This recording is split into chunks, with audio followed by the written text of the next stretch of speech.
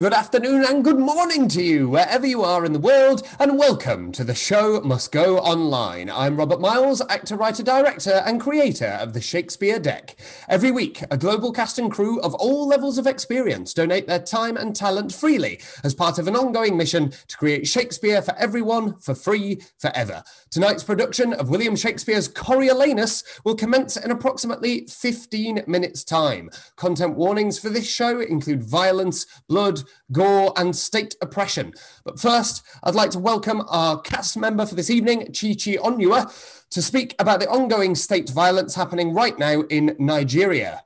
Chi-Chi, are you there? Hello, Rob. Thank you. Lovely to see you. The floor is yours. Thank you. Yes, so as you may have already seen online, there are human rights being violated in Nigeria, which is also my family's home country. People are being brutalized over the peaceful protesting of the dissolution of the Special Anti-Robbery Squad, otherwise known as SARS. So if you're looking for ways to help out, there are a few ways. First of all, stay informed, look up sources. Second of all, lend your voice online, especially with social media right now. Use the hashtag #EndSARS. And finally, donate funds if you are able to. I recommend donating to the Feminist Coalition.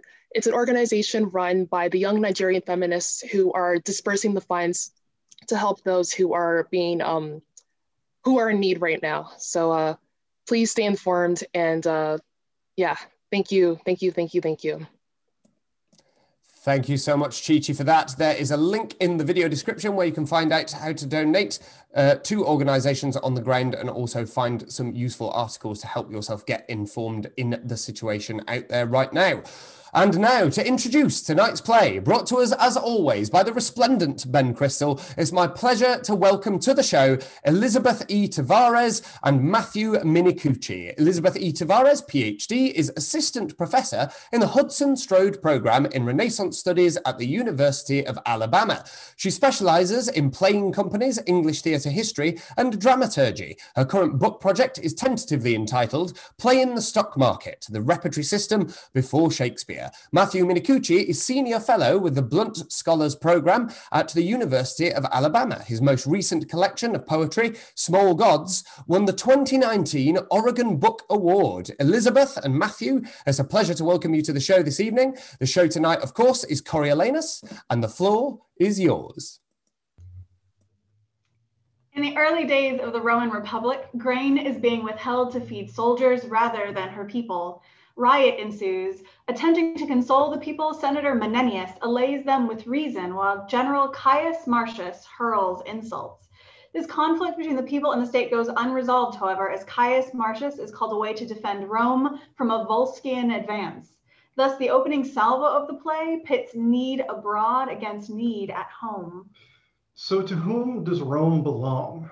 In his attempt to take the city of Coriolanus, General Caius Martius meets his Volscian equal, General Tullus Aufidius, in the field. If Caius Martius loses, Rome physically belongs to the Volscians, mirroring the struggle at home. But it's a draw, and the question goes unanswered. Aufidius is pulled away by his soldiers at the last moment, and Coriolanus is left to bring this triumph home to Rome. Interpreted as a glorious success, the patricians, the blue blood land-owning ruling class of Rome, attempt to leverage this victory to convert General Caius Martius into Consul Coriolanus. The tension from the grain conflict remains unresolved and is in fact exacerbated by Coriolanus' unwillingness to humble himself to the people in order to gain the position. Tribunes take advantage of this moment by stoking the anger of the public to the point that they call for his death. In response, Coriolanus exiles himself. With Aufidius, he leads the Volscian armies to the gates of Rome, only stopped by the pleading of his mother. There was a price to be paid in striking a truce. Elizabeth and I want to talk on and think on both sides of some of the questions this play summons. I from the vantage of Republican Rome and she from Jacobean London. So it's a duel. In fact, we could say it's a dual, D-U-A-L, as in the grammatical number of not singular and not plural in language with inflected morphology like ancient Greek, with hints of it in Latin. Like eyes and arms, Hamlet to his foil Laertes, two distinct real-world entities that function as pairs and require one another. We see a lingering ghost of it in our own English plurals, both versus all, either versus any, neither versus none, London versus Rome, patrician versus pleb, Coriolanus versus Aufidius, people versus city. So the first duel is a political one, belly versus head. What should drive decisions in representative government? As contemporaries, we are taken with the notion of reason as deriving from the mind, from the head, from logic. King James VI and first, newly brought down from Scotland to govern England that didn't know him, styled himself head of the nation, head of the church, head of the newly named Britain. Framing the Commonwealth's head as monarch was a rhetorical departure for English government, wherein his predecessor, Queen Elizabeth I, claimed the, quote, heart and stomach of a king and a king of England too, end quote. This focus on the stomach would have made perfect sense to the Romans. The belly was the center of all decision-making. Where we reference our head and our heart, they would have appealed to their entrails, viscera.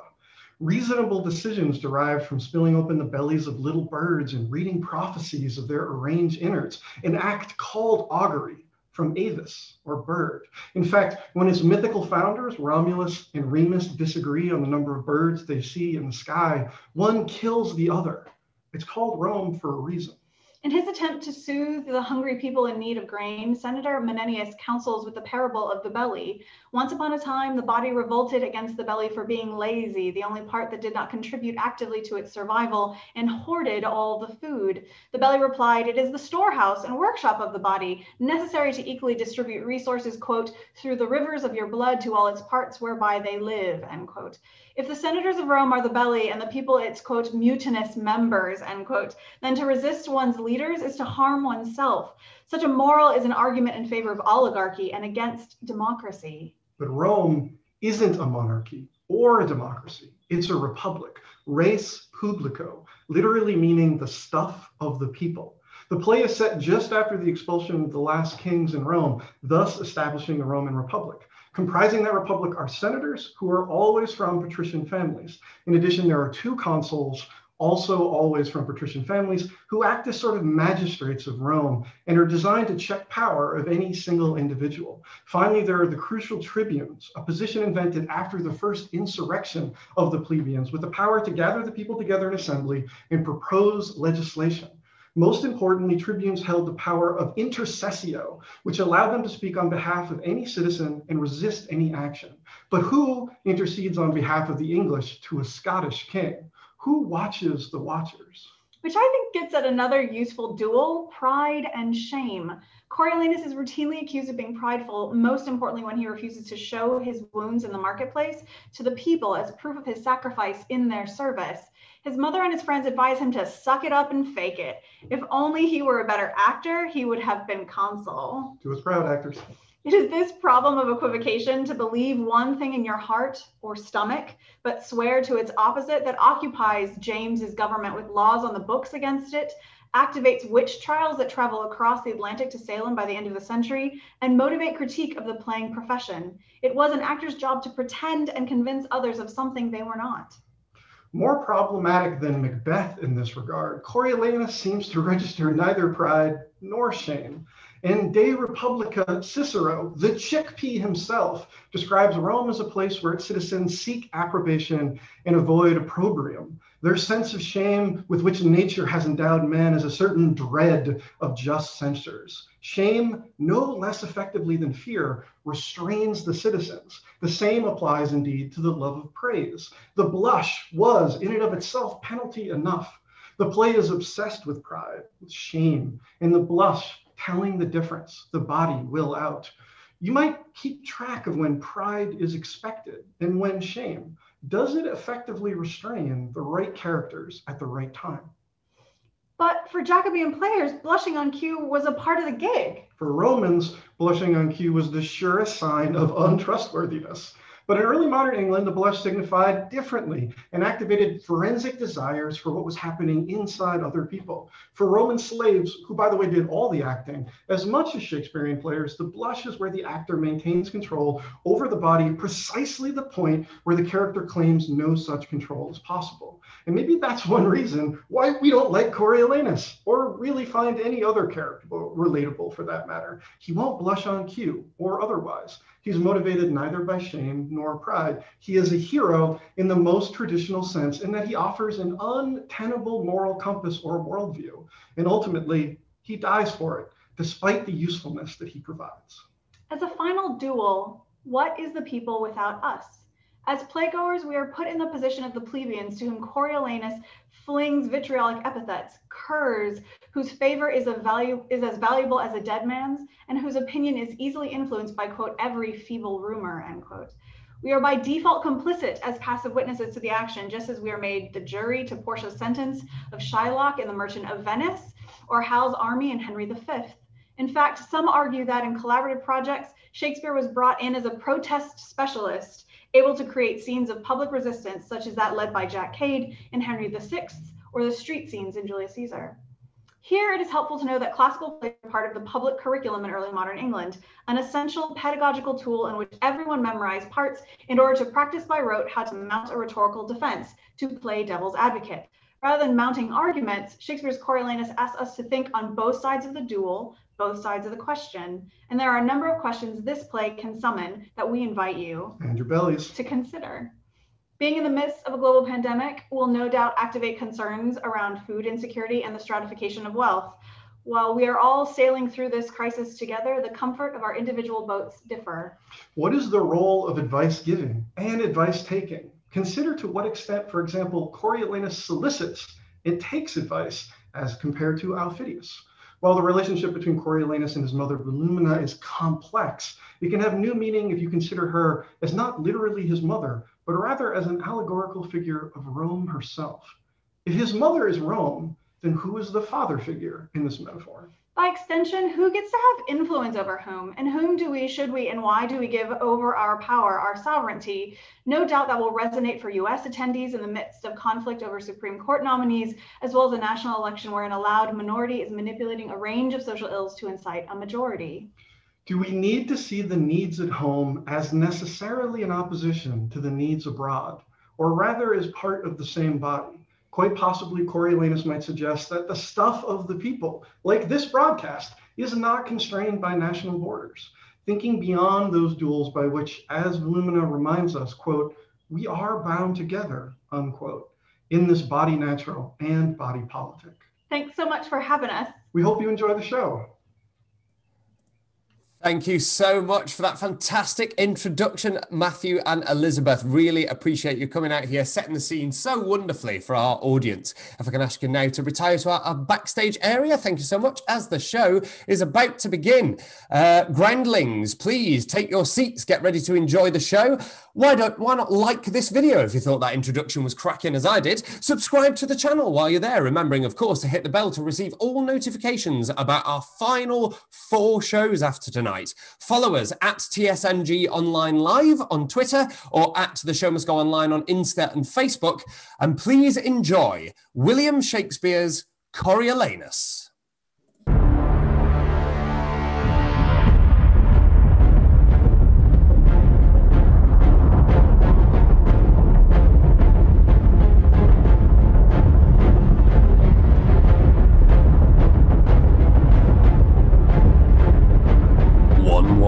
Roam the streets. Hey, hey! Ho, ho! Down with it, We just got to go! Hey, hey!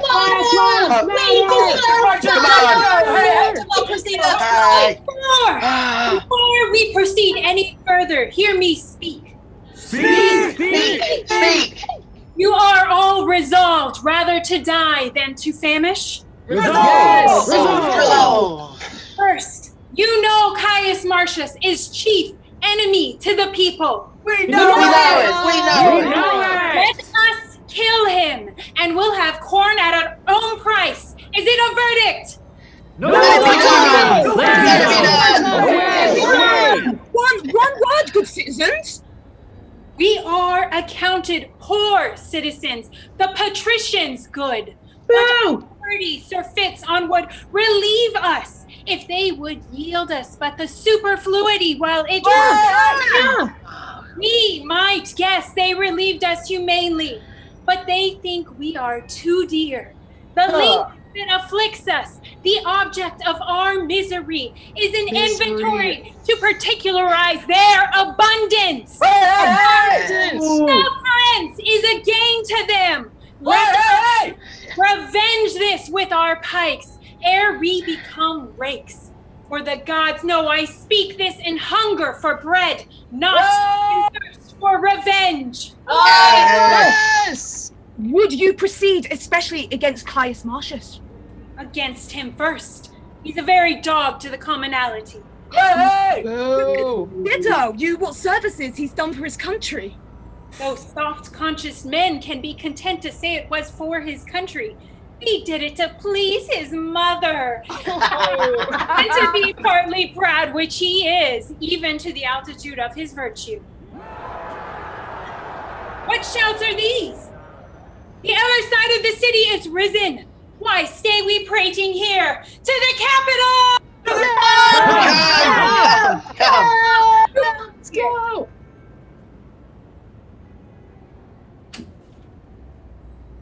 Soft, who comes here? Worthy Menenius Agrippa, one that hath always loved the people. He's one honest enough. Would all the rest were so.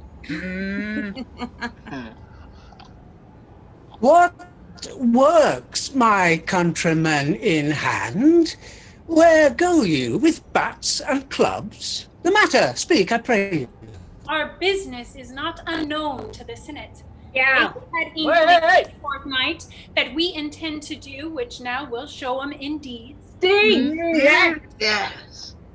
Why, masters, my good friends, mine honest neighbours, will you undo yourselves? We cannot, sir. We are undone already. Yes! I tell you, friends, most charitable care have the patricians of you. For the dearth, the gods, not the patricians, make it. And your knees to them, not arms, must help. True indeed. They ne'er cared for us yet. Suffer us famish, and their storehouses crammed with grain. Make edicts of usury to support usurers. Repeal daily any wholesome act established against the rich, and provide more piercing statutes daily to chain up and restrain the poor. Yes. If the wars eat us not up, they will. And theirs all the love they bear us. Either you must confess yourselves wondrous malicious, or be accused of it. Maybe you have heard it, but since it serves my purpose, I will venture to stale it a little more. Well, I'll hear it, sir. Yet you must not think to fob off our disgrace with a tale. There was a time when all the body's members rebelled against the belly, thus accused it, that only like a gulf it did remain in the midst of the body, idle, never bearing like labour with the rest, where the other instruments did see and hear, devise, instruct, walk, feel, and mutually participate, did minister unto the appetite and affection common of the whole body. The belly answered. Well, sir, what answer made the belly? Sir, I shall tell you, with a kind of smile, but even thus, it tauntingly replied to the discontented members, the mutinous parts that envied this receipt, even so most fitly as you malign our senators, for that they are not such as you. Your bellies answer what? The kingly crowned head, the vigilant eye, the counselor heart, the arm, our soldier, our steel leg, with other muniments and petty helps in this our fabric, if that they... What then?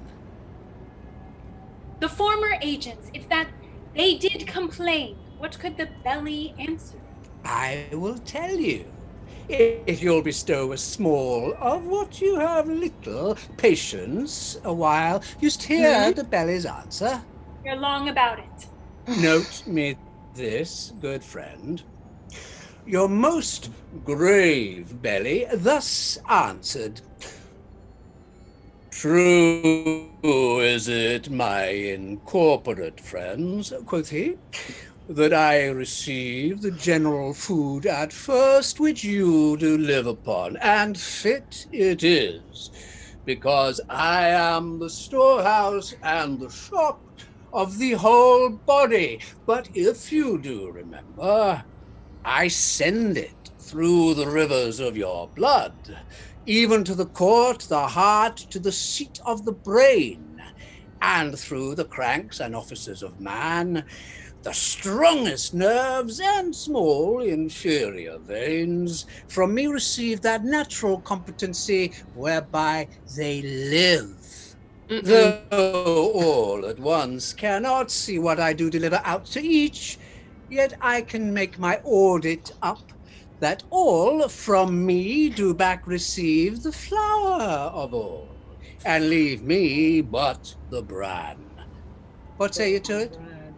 It was an answer. The senators of Rome are this good belly, and you the mutinous members. What do you think? Wow. You, the great toe of this assembly? Oh, I, the great toe. Why the great toe? For that being one of the lowest, basest, poorest of this most wise rebellion, thou goest foremost. Thou rascal that art worst in blood to run, leads first to win some vantage. But make you ready your stiff bats and clubs. Rome and her rats are at the point of battle. The one side must have bail. Hail, noble Martius! Thanks. What's the matter, you dissentious rogues? That rubbing the poor itch of your opinion make yourselves scabs? We have ever your good word. What would you have, you curs? That like not peace nor war? The one affrights you, the other makes you proud. He that trusts to you, where he should find you lions, finds you hares. Where foxes, geese. You are no surer, no, than is the coal of fire upon the ice, or hailstone in the sun. Your virtue is to make him worthy whose offence subdues him, and curse that justice did it. Justice deserves greatness, deserves your hate, and your affections are a sick man's appetite, who desires most that which would increase his evil. What's the matter? That in these several places of the city you cry against the noble senate, who, under the gods, keep you in awe, which else would feed on one another. Feed? What they're seeking.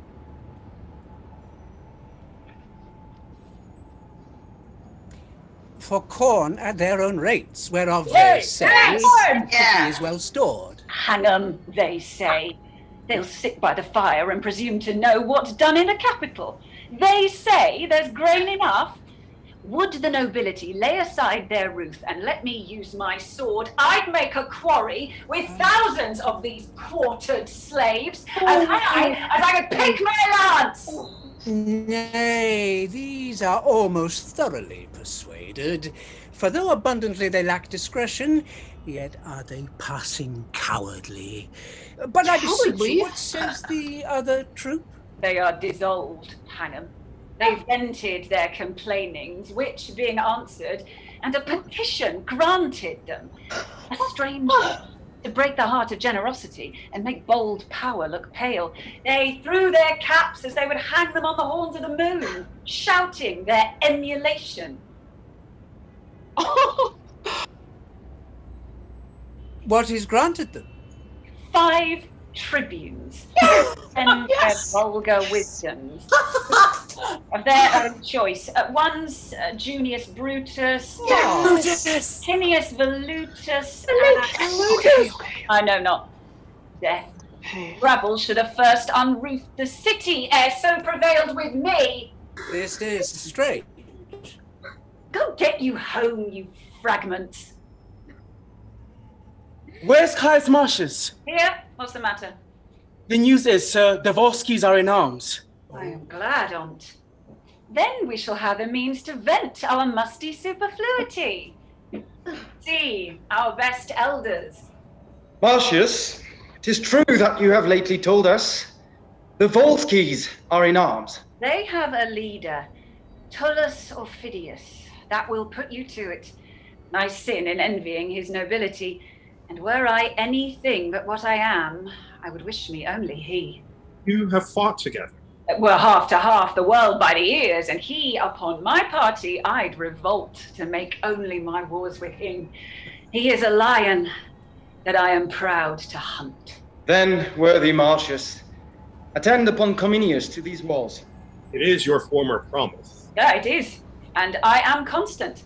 Titus Lartius, thou shalt see me once more strike at Tullus' face. What, art thou stiff? Stand stout? No, Caius Martius. I'll lean upon one crotch and fight with t'other, ere stay behind this business. Oh, true bred. Your company to the capital, where I know our greatest friends attend us. Lead you on. Follow Cominius. We must follow you. Right worthy you priority. Noble Martius. Hence, to your homes, be gone. Nay, let them follow. The Volskis have much corn. Take these rats thither to gnaw their garners. Worshipful mutineers, your valour puts well forth. Pray, follow. Was ever man so proud as is this Martius? Being moved, he will not spare to gird the gods. Bemock the modest moon. The present wars devour him. He has grown too proud to be so valiant. But I do wonder, his insolence can brook to be commanded under Cominius. Fame, at which he aims, in whom already he's well graced, cannot better be held nor more attained than by a place below the first. For what miscarries shall be the general's fault. Besides, if things go well, opinion that so sticks on Martius shall, of his demerits, rob Cominius. Let's hence, and hear how the dispatch is made, and in what fashion, more than his singularity, he goes upon this present action. Let's along.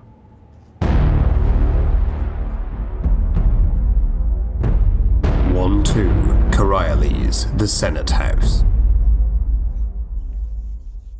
So, in your opinion, Aufidius, that they of Rome are interred in our councils, and now know how we proceed. Is it not yours?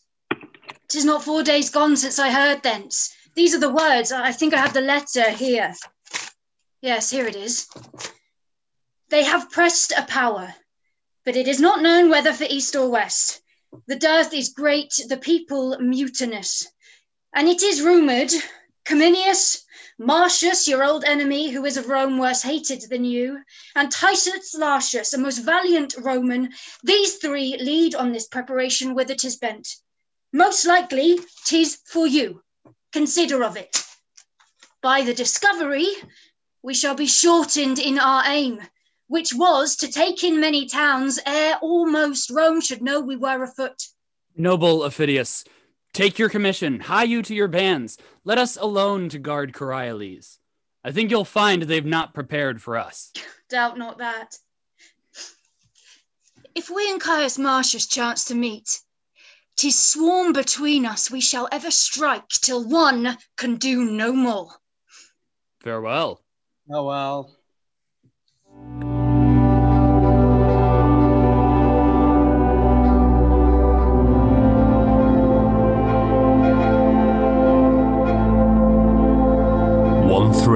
Rome, Martius House.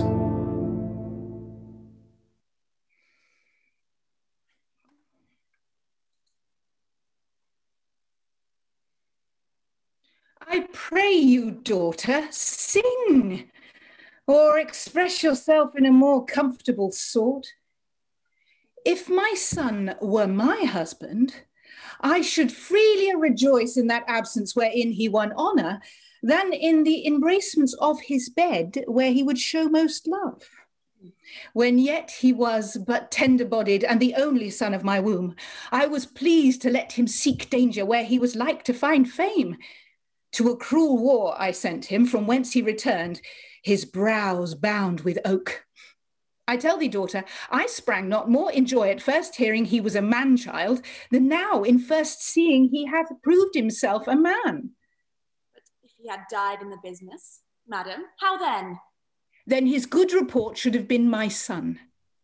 Hear me profess sincerely, had I a dozen sons, each in my love alike, and none less dear than thine and mine, good Martius, I had rather had 11 die nobly for their country than one live voluptuously surfeiting out of action.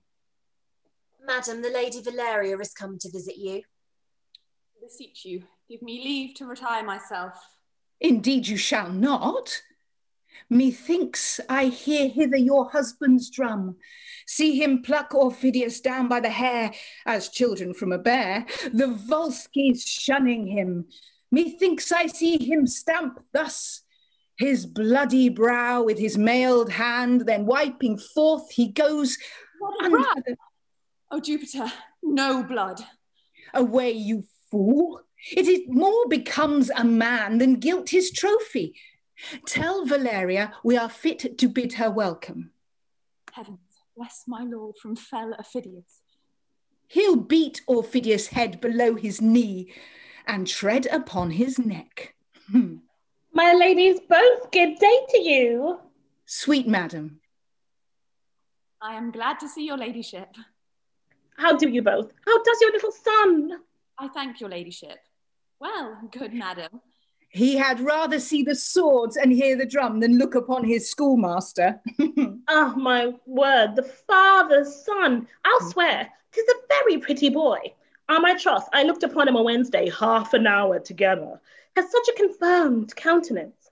I saw him run after a gilded butterfly, and when he caught it, he let it go again, and after it again, and over he comes, and up again, catches it again. Whether his fall enraged him, or how it was, he did so set his teeth and tear it. Oh, I warrant how he managed it.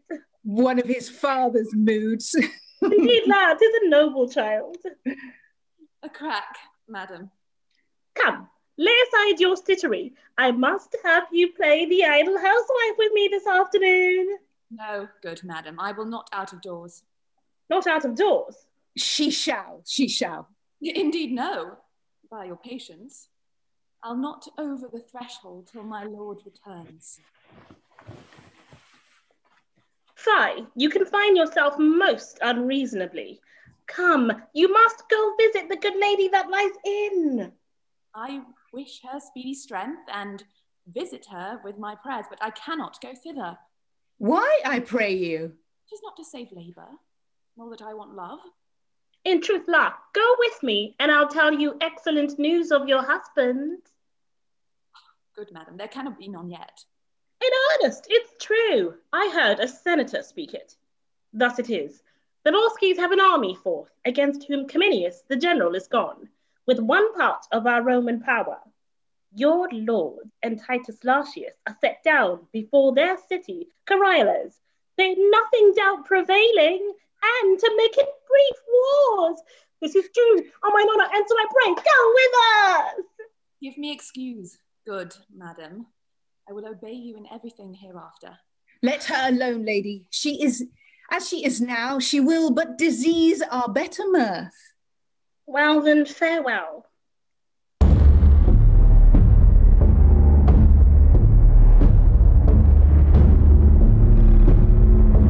1-4 Coriolanus, the walls.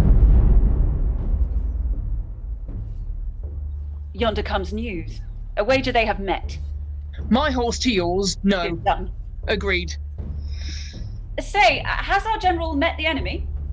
They lie in view, but have not spoke as yet. So the good horse is mine.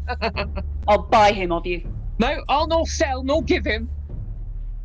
Lend you here my will for 500 years. Summon the town. How far off lie these armies? Within this mile and half. and we shall hear their larum, and they ours.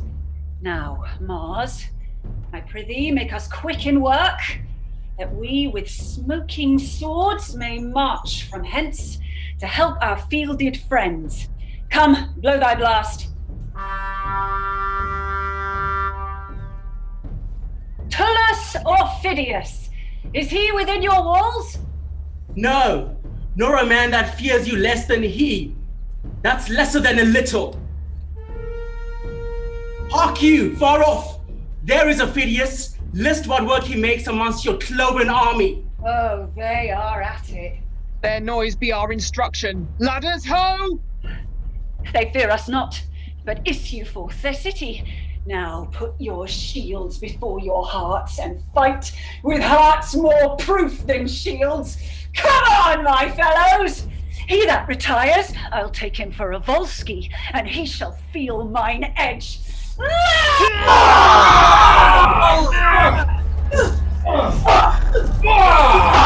Yes! Come on!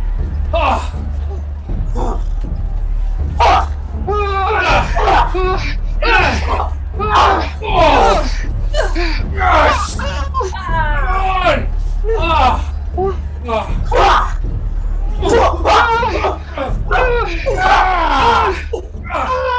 Yes! Yes! Yes! Yes! All the contagion of the South light on you.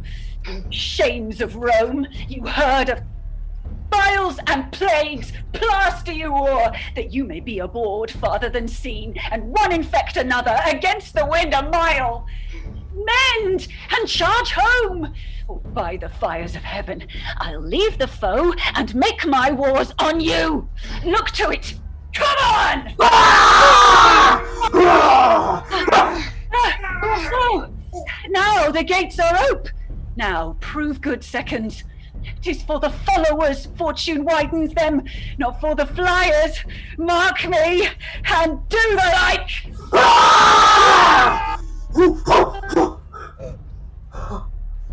Foolhardiness, not I. Nor I.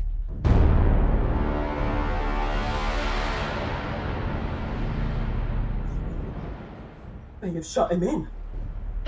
To the part I warned him. What has become of Martius? Slain, no doubt.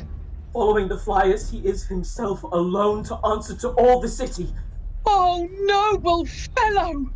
Who sensibly outdares his senseless sword? Thou wast a soldier, not fierce and terrible only in strokes, but with thy grim looks and the thunder-like percussions of thy sounds, thou madst thine enemies shake, as if the world were feverous and did tremble. Sir. Oh, 'tis Martius! Let's fetch him off, or make remain alike.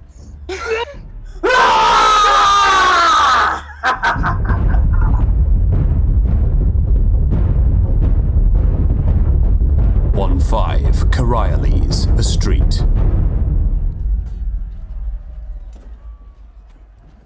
There is the man of my soul's hate, Aufidius, piercing our Romans.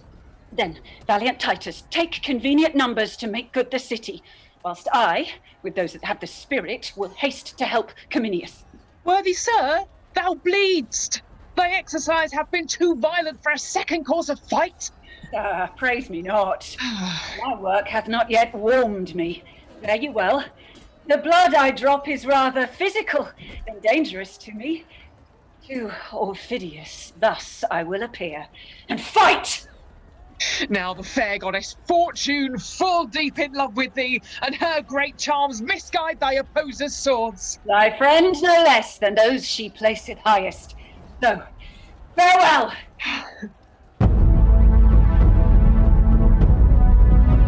1-6 Coriolanus, Cominius camp. Breathe you, my friends. Well fought. We are come off like Romans, neither foolish in our stance nor cowardly in retire.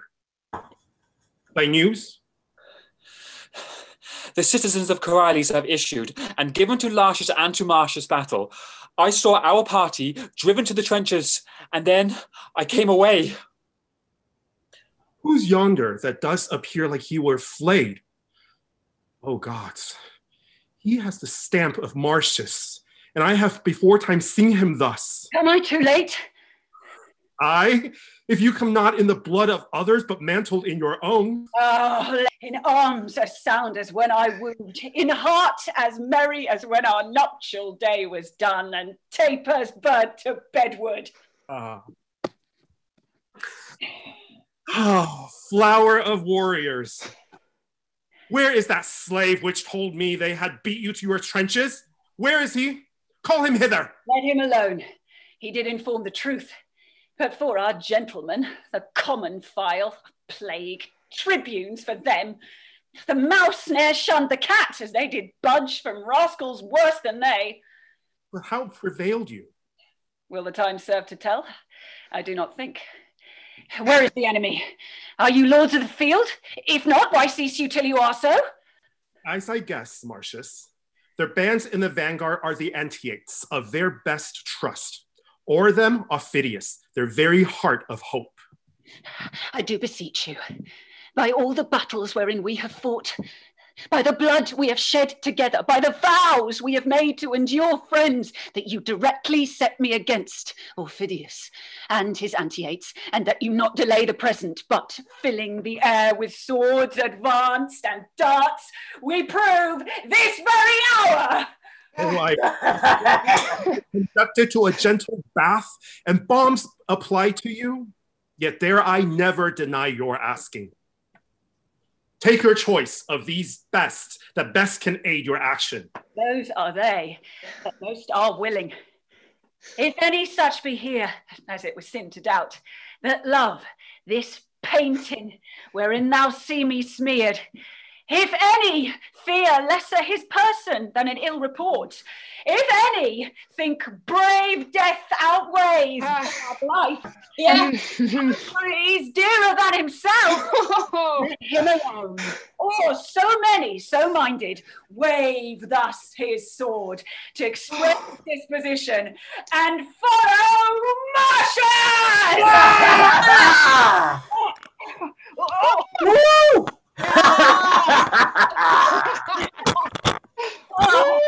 Of me?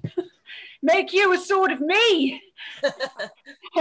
If these shows be not outward, which of you but is 4 Volskis that is able to bear against the great Aufidius a shield as hard as his? March on, my fellows!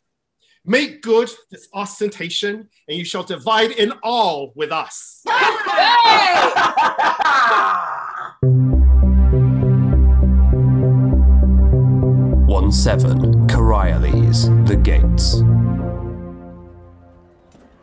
So, let the ports be guarded. Keep your duties as I have set them down. If I do send, dispatch those sentries to our aid. The rest will serve for a short holding. If we lose the field, we cannot keep the town. You're not for our care, sir.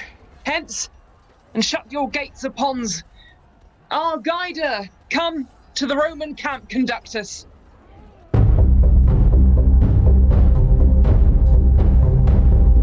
1-8, Coriolanus, the field of battle. I'll fight with none but thee, for I do hate thee, worse than a promise breaker. We hate alike. Not Afric owns a serpent I abhor more than thy fame and fortune. Fix thy foot! Let the first budger die, the other slave, and the gods doom him after. If I fly, Martius, hollow me like a hare.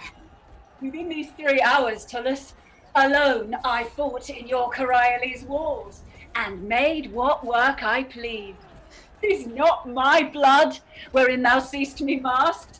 For thy revenge, wrench up thy power to the highest. Wert thou the Hector that was the whip of your bragged progeny, thou shouldst not 'scape me here.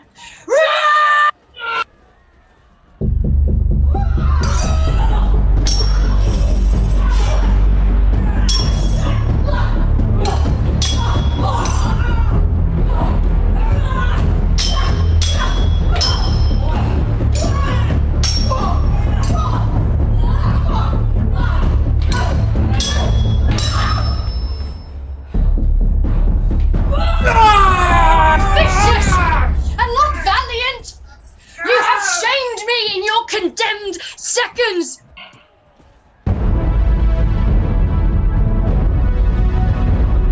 1-9, Coriolanus, the Roman camp. If I should tell thee o'er this thy day's work, thou'lt not believe thy deeds. But I'll report it, where senators shall mingle tears with smiles, in the end admire, where ladies shall be frighted and gladly quaked hear more, where the dull tribunes, that with the fusty plebeians hate thine honors, shall say against their hearts, we thank the gods our Rome hath such a soldier. Yet camest thou to a morsel of this feast, having fully dined before.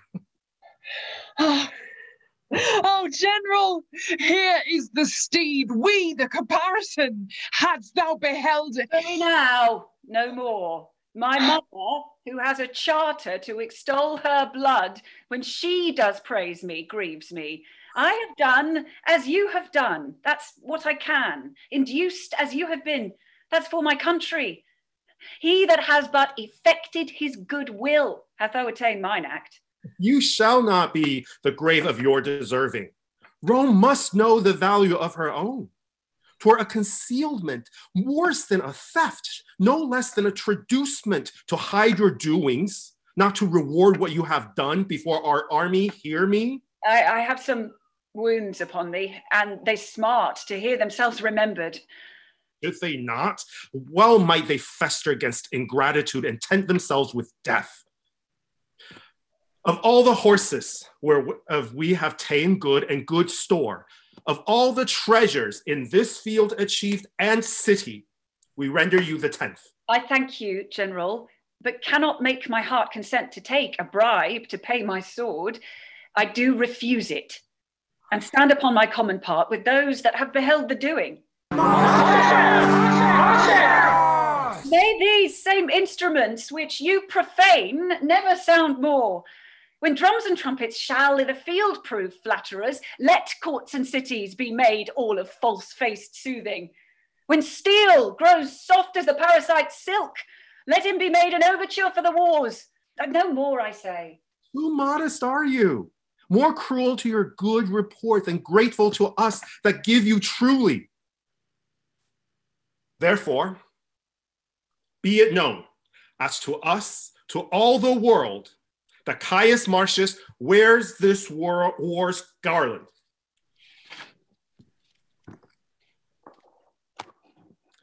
And in token of the which, my noble steed, known to the camp, I give him, with all the applause and clamor of the host, Martius Caius Coriolanus.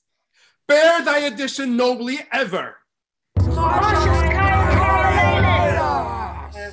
I will go wash, and when my face is fair, you shall perceive whether I blush or no. Howbeit, I thank you. I mean to stride your steed, and at all times to undercrest your good addition to the fairness of my power. So, to our tent, where ere we do repose us, we will write to Rome of our success. You, Titus Lartius, must to Coriolanus back. Send us to Rome the best with whom we may articulate for their own good and ours. I shall, my lord. If the gods begin to mock me, I that now refuse most princely gifts am bound to beg of my lord general. Begged, 'tis yours. I sometime lay here in Coriolanus at a poor man's house. He used me kindly. He cried to me, I saw him prisoner. But then Aufidius was within my view, and wrath whelmed my pity. I request you to give my poor host freedom. Oh, well begged. Were he the butcher of my son, he should be as free as is the wind. Deliver him, Titus. Martius, his name. By Jupiter, forgot. I am weary. Yea, my memory is tired. Have we no wine here? Go we to our tent. The blood upon your visage dries. 'Tis time it should be looked to. Come.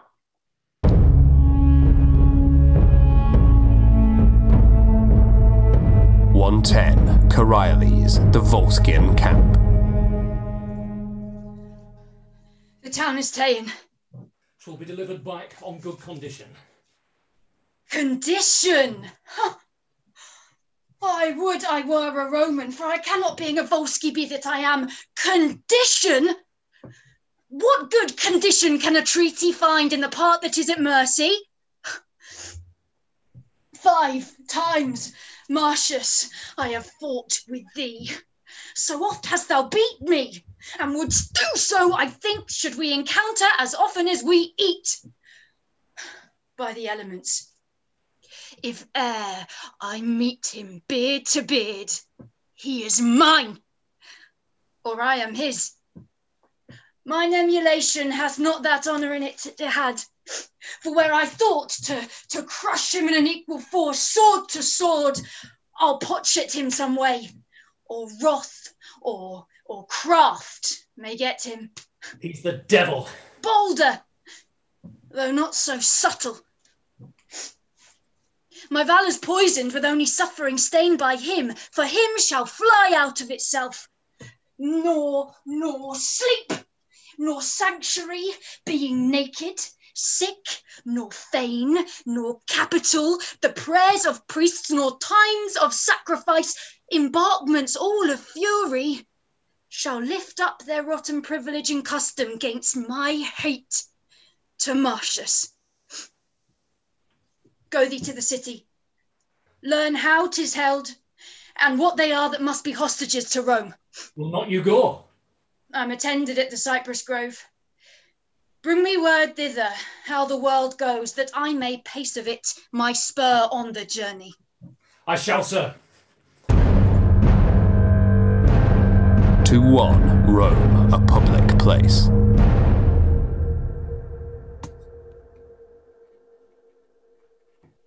In what enormity is Martius poor in that you two have not in abundance? He's poor in no one fault, but stored with all. Especially in pride. And topping all others in boasting.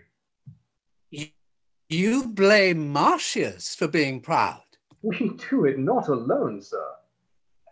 I know you can do very little alone, for your helps are many. Your abilities are too infant-like for doing much alone. You talk of pride. Oh, that you could turn your eyes toward an interior survey of your good selves. Oh, that you could. What then, sir? Why, then you would discover a brace of unmeriting, proud, violent, testy magistrates, alias fools, as any in Rome. Menenius, you are well enough known too. I am known to be a humorous patrician, and one that loves a cup of hot wine with not a drop of allaying Tiber in it. One that converses more with the buttock of the night than with the forehead of the morning. If you see this in the map of my microcosm, follows it that I am well known enough too? Come, sir, come, we know you well enough. You know neither me, yourselves, nor anything. When you are hearing a matter between party and party, all the peace you make is calling both the parties knaves. Come, come, you are well understood to be a perfecter jiber for the table than a necessary bencher in the capital. Our very priests must become mockers if they shall encounter such ridiculous subjects as you are. Yet you must be saying that Martius is proud. I will be bold to take my leave of you. How now, my as fair as noble ladies? And the moon, were she earthly, no nobler, whither do you follow your eyes so fast? Honourable Menenius, my boy Martius approaches. Ah, Martius coming home. Is he not wounded? Oh, no, no, no. Oh, he is wounded. I thank the gods for it. So do I too, if it be not too much. Brings a victory in his pocket, the wounds become him. On's brows. Menenius, he comes the third time home with the oaken garland. Has he disciplined Aufidius soundly? Titus Lartius writes they fought together, but Aufidius got off. And was time for him too, I'll warrant him that. And he had stayed by him. I would not have been so Phidias for all the chests in Coriolanus and the gold that's in them. Is the Senate possessed of this? Good ladies, let's go. Yes, yes, yes. The Senate has letters from the general wherein he gives my son the whole name of the war. He hath in this action outdone his former deeds doubly. There's wondrous things spoke of him. Wondrous, I warrant you, and not without his true purchasing. Gods grant them true. True. True, I'll be sworn they are true. Where is he wounded? In the shoulder and in the left arm. There will be large cicatrices to show the people when he shall stand for his place. He had, before this last expedition, 25 wounds upon him. Well, now it's 27, and every gash was an enemy's grave.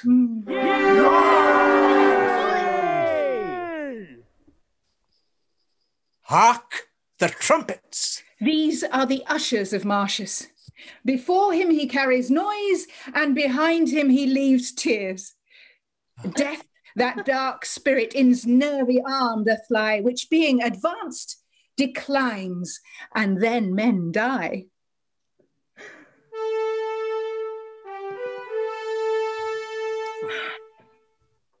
Know, Rome, that all alone Martius did fight within Coriolanus' gates.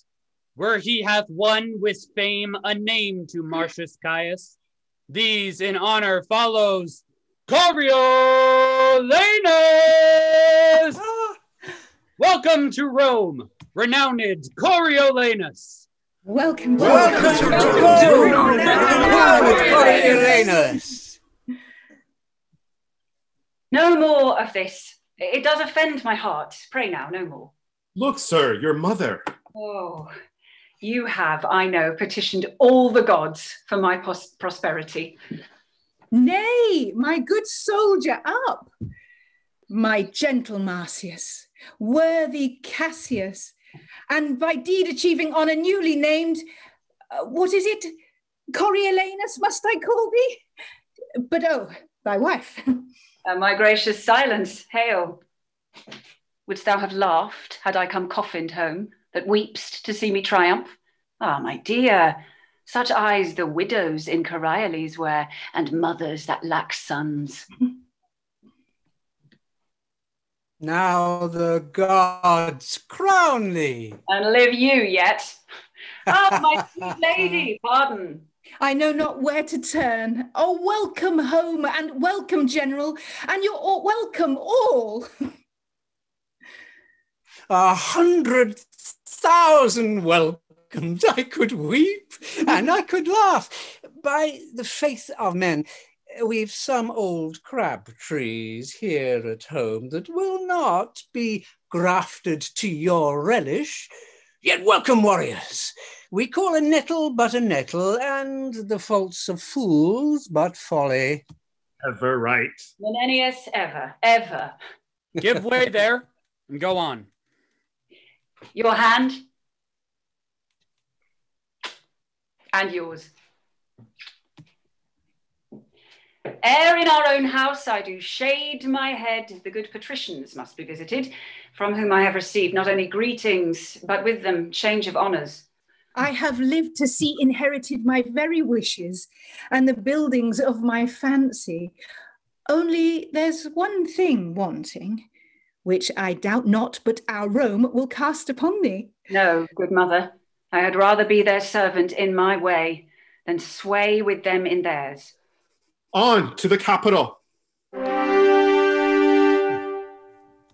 All tongues speak of him, and the bleared sight's a spectacle to see him.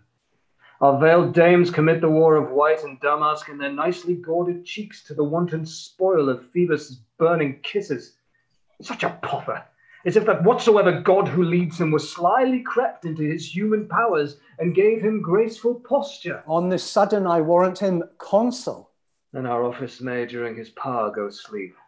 He cannot temporarily transport his honours from where he should begin and end, but will lose those he hath won. In that there's comfort.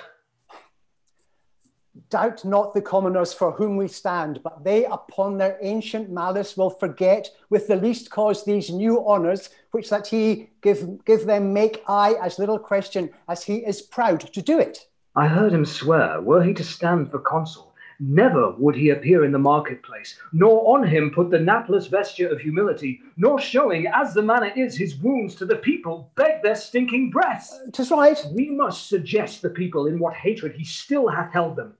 That 'tis power he would have made them mules, silenced their pleaders, and dispropertied their freedoms, who have their provend only for bearing burdens and sore blows for sinking under them. What's the matter? You are sent for to the capital. 'Tis thought that Martius shall be consul.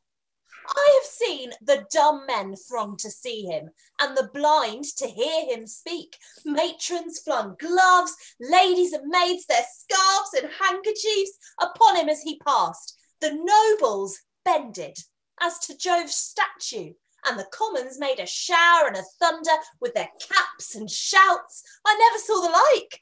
Let's to the capital, and carry with us ears and eyes for the time, but hearts for the event. Have with you.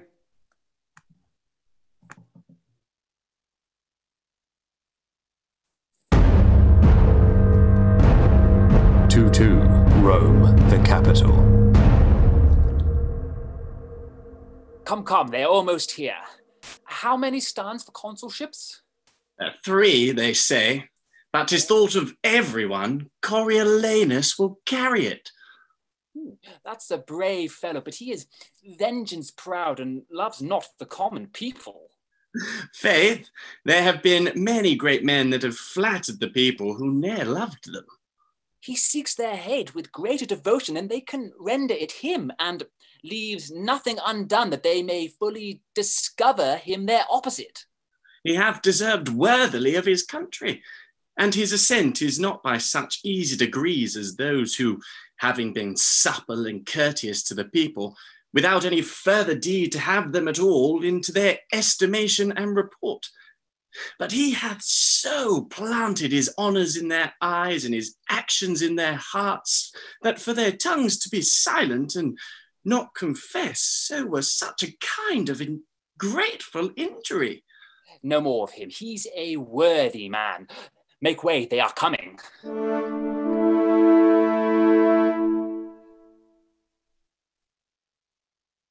Having determined of the Volskis and to send for Titus Lartius, it remains, as the main point of this our after meeting, to gratify his noble service that hath thus stood for his country, to report a little of that worthy work performed by Martius Caius Coriolanus, whom we met here both to thank and to remember with honours like himself. Speak, good Cominius, leave nothing out for length.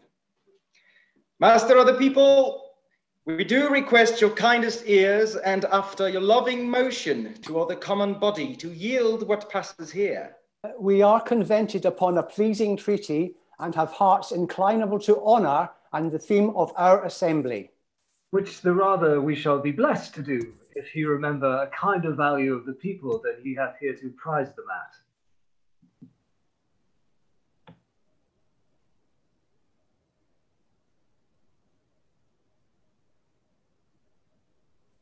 Menenius, I hear thee not.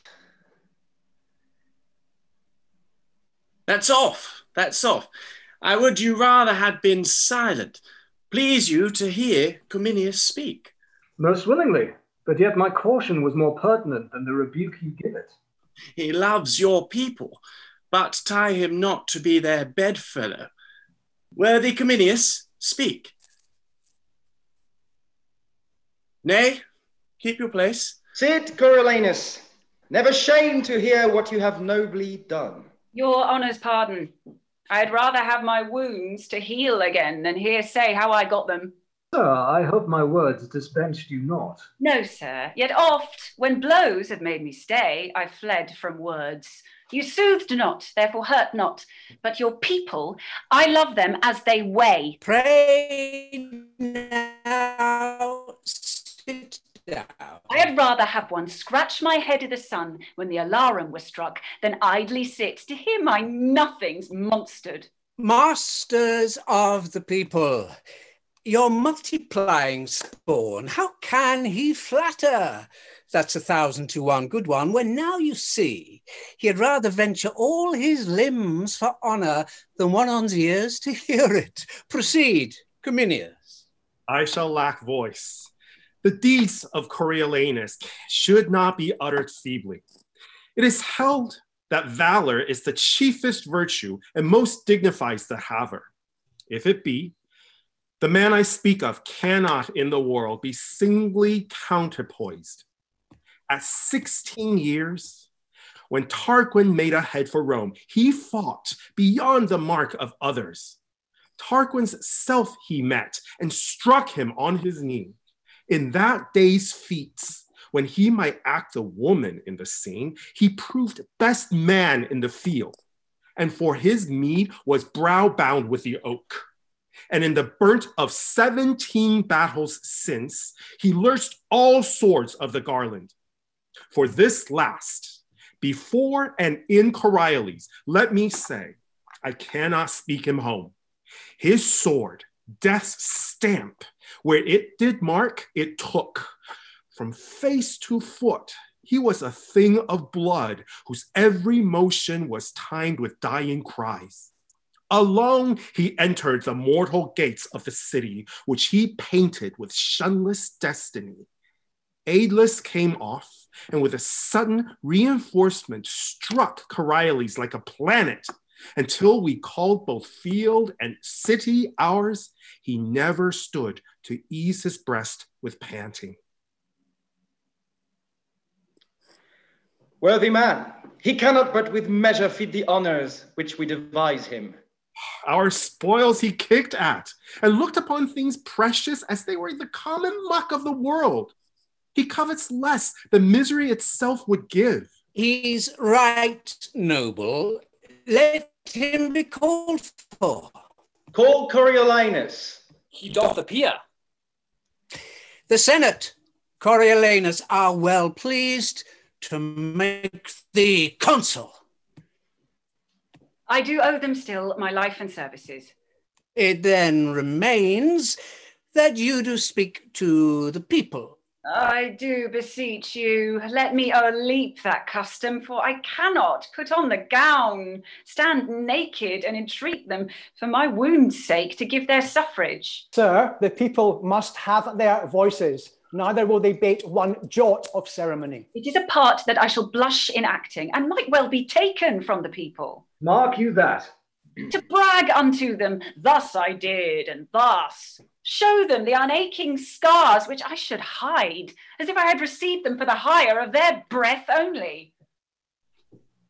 Do not stand upon it. We recommend to you, tribunes of the people, our purpose to them, and to our noble consul, wish we all joy and honour. To Coriolanus come all joy and honour.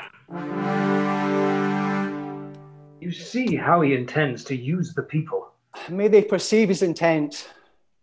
He will require them, as he did contend when he requested, should be in them to give. Come, we'll inform them of our proceedings here on the marketplace. I know they do attend us.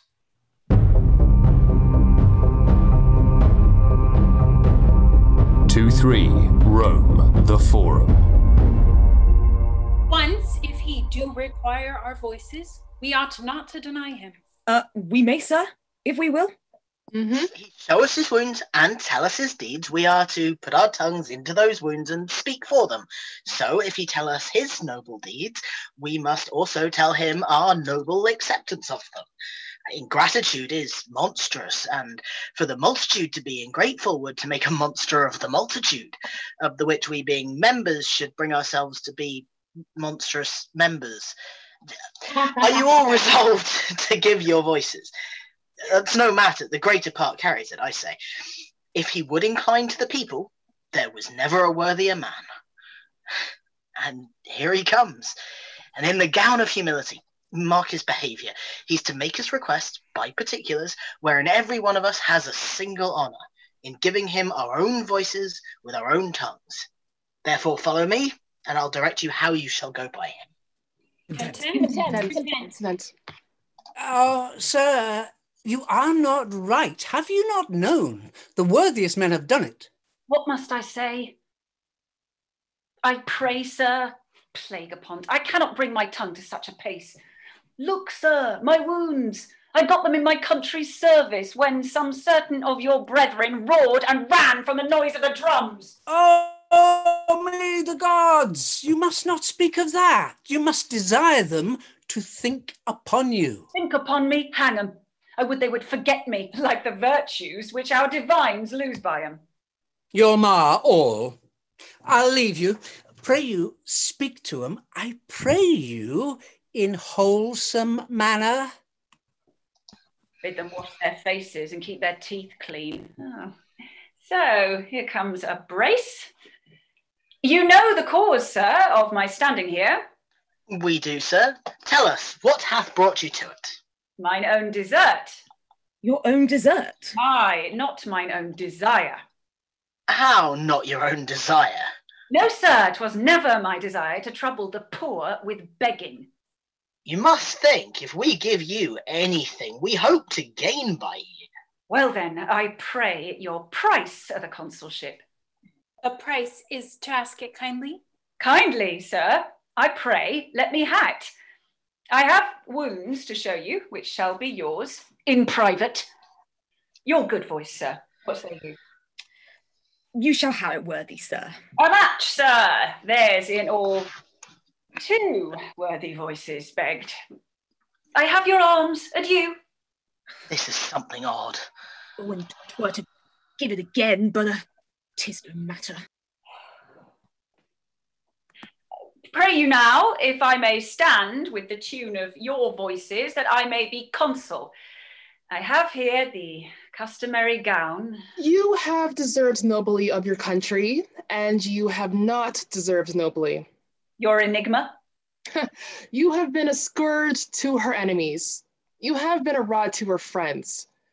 You have not indeed loved the common people. You should account me the more virtuous, that I have not been common in my love. I will, sir, flatter my sworn brother, the people, to earn a dearer estimation of them. It is a condition they account gentle. Therefore, beseech you, I may be counsel.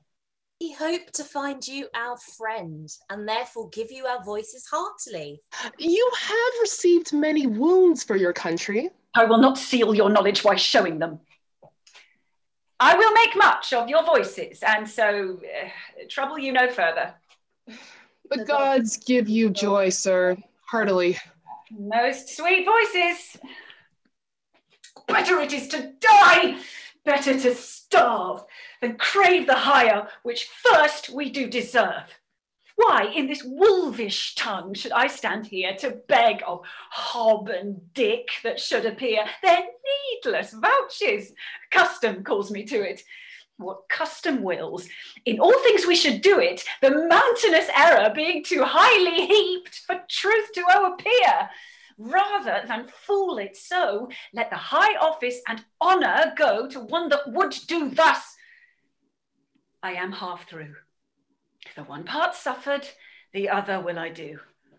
Oh, here come more voices. Your voices! For your voices I have fought. watched for your voices bare of wounds 24 odd, battles thrice 6 I have seen and heard of. For your voices have done many things, some less, some more. Your voices? Indeed, I would be consul. He's done nobly and cannot go without any honest man's voice. Therefore, let him be consul. The gods give him joy and make him good friend to the people. Amen. Amen. Amen. Amen. God save thee, noble consul. Noble consul. Worthy voices. You have stood your limitation. Is this done? Now, the custom of request you have discharged.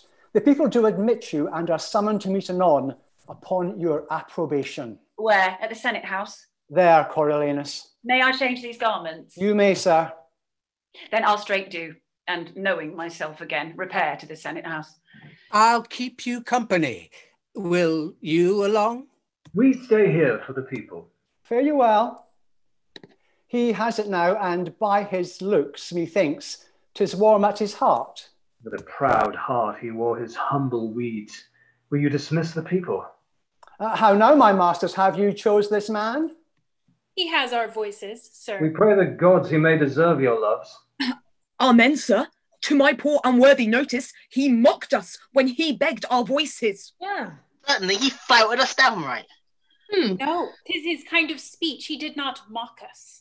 Not one amongst us, save yourself, but says he used us scornfully. He should have showed us his marks of merit. Yeah.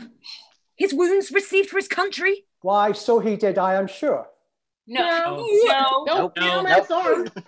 He said he had wounds, which he could show in private.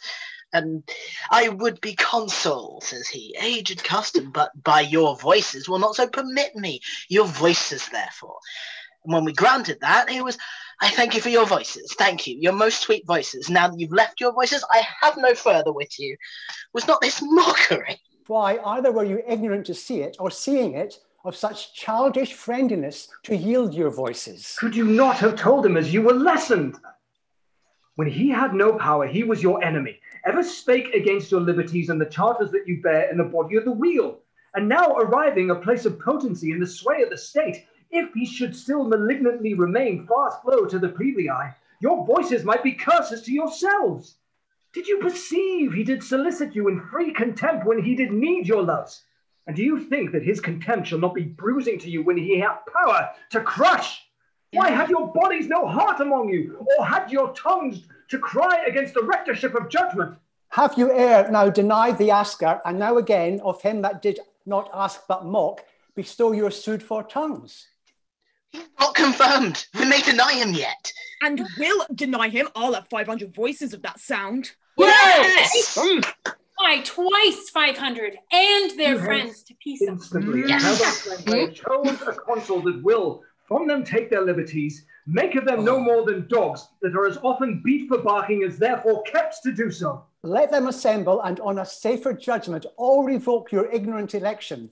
Enforce his pride and his old hate upon you. Besides, forget not with what contempt he wore the humble weed, how in his suit he scorned you, but your loves, thinking upon his services, took from you the apprehension of his present portents, which most gibingly, ungravely he did fashion, after the inveterate hate he bears you. Lay a fault on us, your tribunes, that we laboured no impediment between, but that you must cast your election on him. Say you chose him more after our commandment than as guided by your own true affections, and that your minds, preoccupied with what you rather must do than what you should, made you against the grain to voice him consul. Lay the blame on us.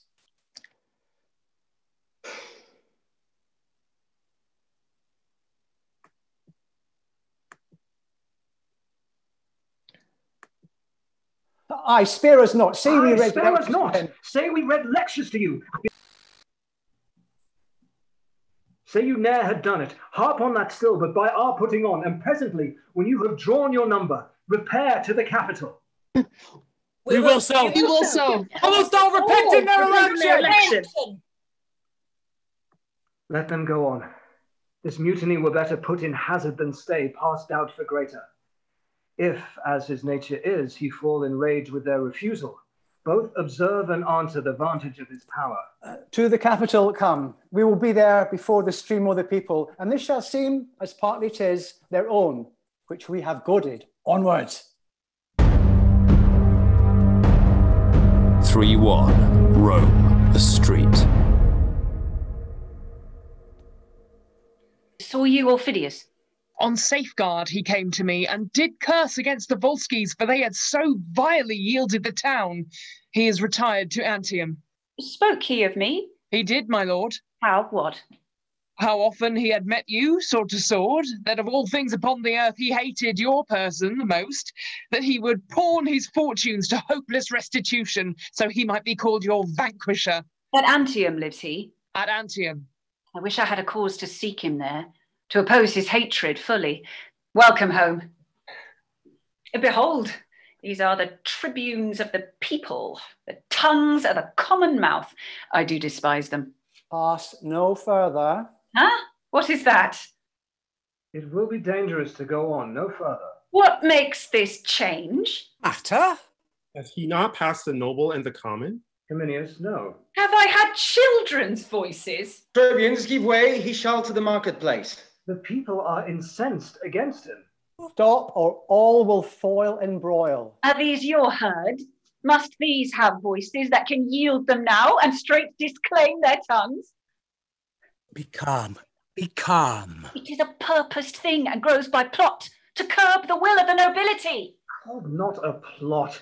The people cry you mocked them. And of late, when corn was given them gratis, you repined, scandaled the suppliants for the people, called them time-pleasers, flatterers, foes to nobleness? Why, this was known before. Not to them all. Have you informed them since? How? I inform them. You're likely to do such business. Not unlike each way to better yours. Why, then, should I be consul? By yond clouds, let me deserve so ill as you, and make me your fellow tribune. You show too much of that for which the people stir. Let's be calm. The people are abused. Set on. This paltering becomes not Rome, nor has Coriolanus deserved this so dishonored rub. Gummy of corn. This was my speech, and I will speak it again. Not now, not now. Not in this heat, sir, now. Now, as I live, I will. My nobler friends, I crave their pardons. For the mutable, rank-scented many, let them regard me as I do not flatter, and therein behold themselves. I say again, in soothing them, we nourish against our senate the cockle of rebellion, insolence, sedition, which we ourselves have ploughed for, sowed, and scattered, by mingling them with us, the honoured number, who lack not virtue, no, nor power, but that which they have given to beggars. Well, no more. No more words, we beseech you. How no more? As for my country, I have shed my blood, not fearing outward force, so shall my lungs coin words till their decay against those measles which we disdain should tetter us, yet sought the very way to catch them. You speak of the people as if you were a god to punish, not a man of their infirmity. 'Twere well we let the people know it. What? His collar? Collar? Were I as patient as the midnight sleep, by Jove, 'twould be my mind. It is a mind that shall remain a poison where it is, not poison any further. Shall remain. Hear you, this Triton of the minnows. Mark you his absolute shall. From the canon. Shall! Oh, good, but most unwise patricians, why, you grave but reckless senators, have you thus given Hydra here to choose an officer that with his peremptory shall wants not spirit to say he'll turn your current in a ditch and make your channel his? You are plebeians, if they be senators, and they are no less. When both your voices blended, the greatest taste, most palates theirs. They choose their magistrate, and such a one is he, who puts his shall, his popular shall, against a graver bench than ever frowned in Greece. My soul aches to know when two authorities are up, neither supreme, how soon confusion may enter twixt the gap of both, and take the one by the other.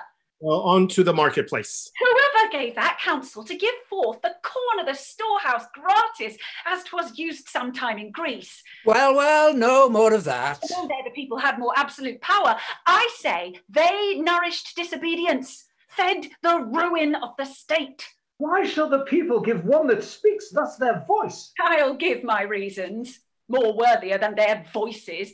They know the corn was not our recompense.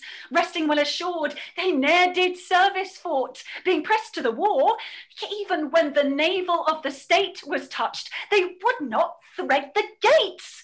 This kind of service did not deserve corn gratis. Let deeds express what's like to be their words. We did request it. We are the greater pole, and in true fear they gave us our demands. Thus we debase the nature of our seats and make the rabble call our cares fears, which will in time break open the locks of the Senate and bring in the crows to peck the eagles. Come, enough. Enough with over measure. No, take more.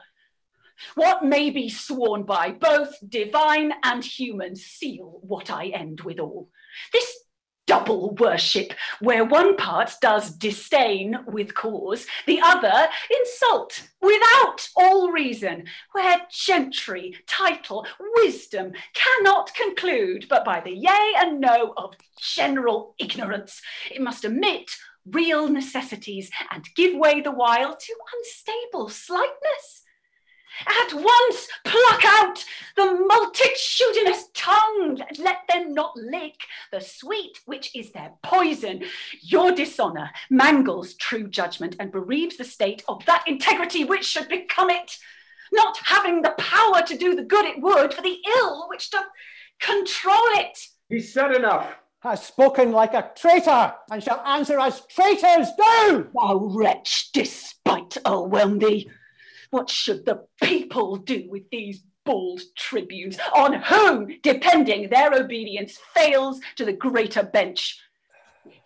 In a rebellion, when what's not meet but what must be was law, then were they chosen. In a better hour, let what is meet be said it must be meet, and throw their power in the dust! Manifest treason! This a consul? No! The aediles, ho! Let him be apprehended!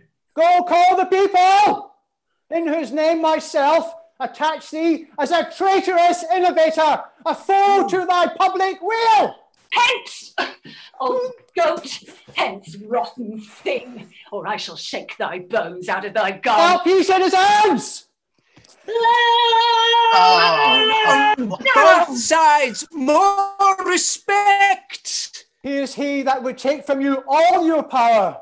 Seize him, aediles! Down with him! Down with him! Down with him! Down with him! Peace, peace, peace, stay! Oh, peace! Hear me! People, peace! Peace! Speak! Speak! Speak! You are at point to lose your liberties. Martius would have all from you. Martius, whom late you have named for consul. Fie, fie, fie! This is the way to kindle, not to quench. To unbuild the city and to lay all flat.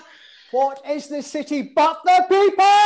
Yes! Oh, the people are the city. Yeah! By the consent of all, we were established the people's magistrates. Remain. And so I like to do. That is the way to lay the city flat, to bring the roof to the foundation and bury all yet which distinctly ranges in heaps and piles of ruin. This deserves death! No. Or let us stand to our authority, or let us lose it. We do here pronounce upon the part of the people in whose power we were elected theirs, Martius is worthy of present death. Therefore, lay hold of him, bear him to the rock Tarpeian, and from thence into destruction cast him. Aediles, seize him! Yield, Martius! Yield! Yield! Him and bear him to the rock. No, I'll die here.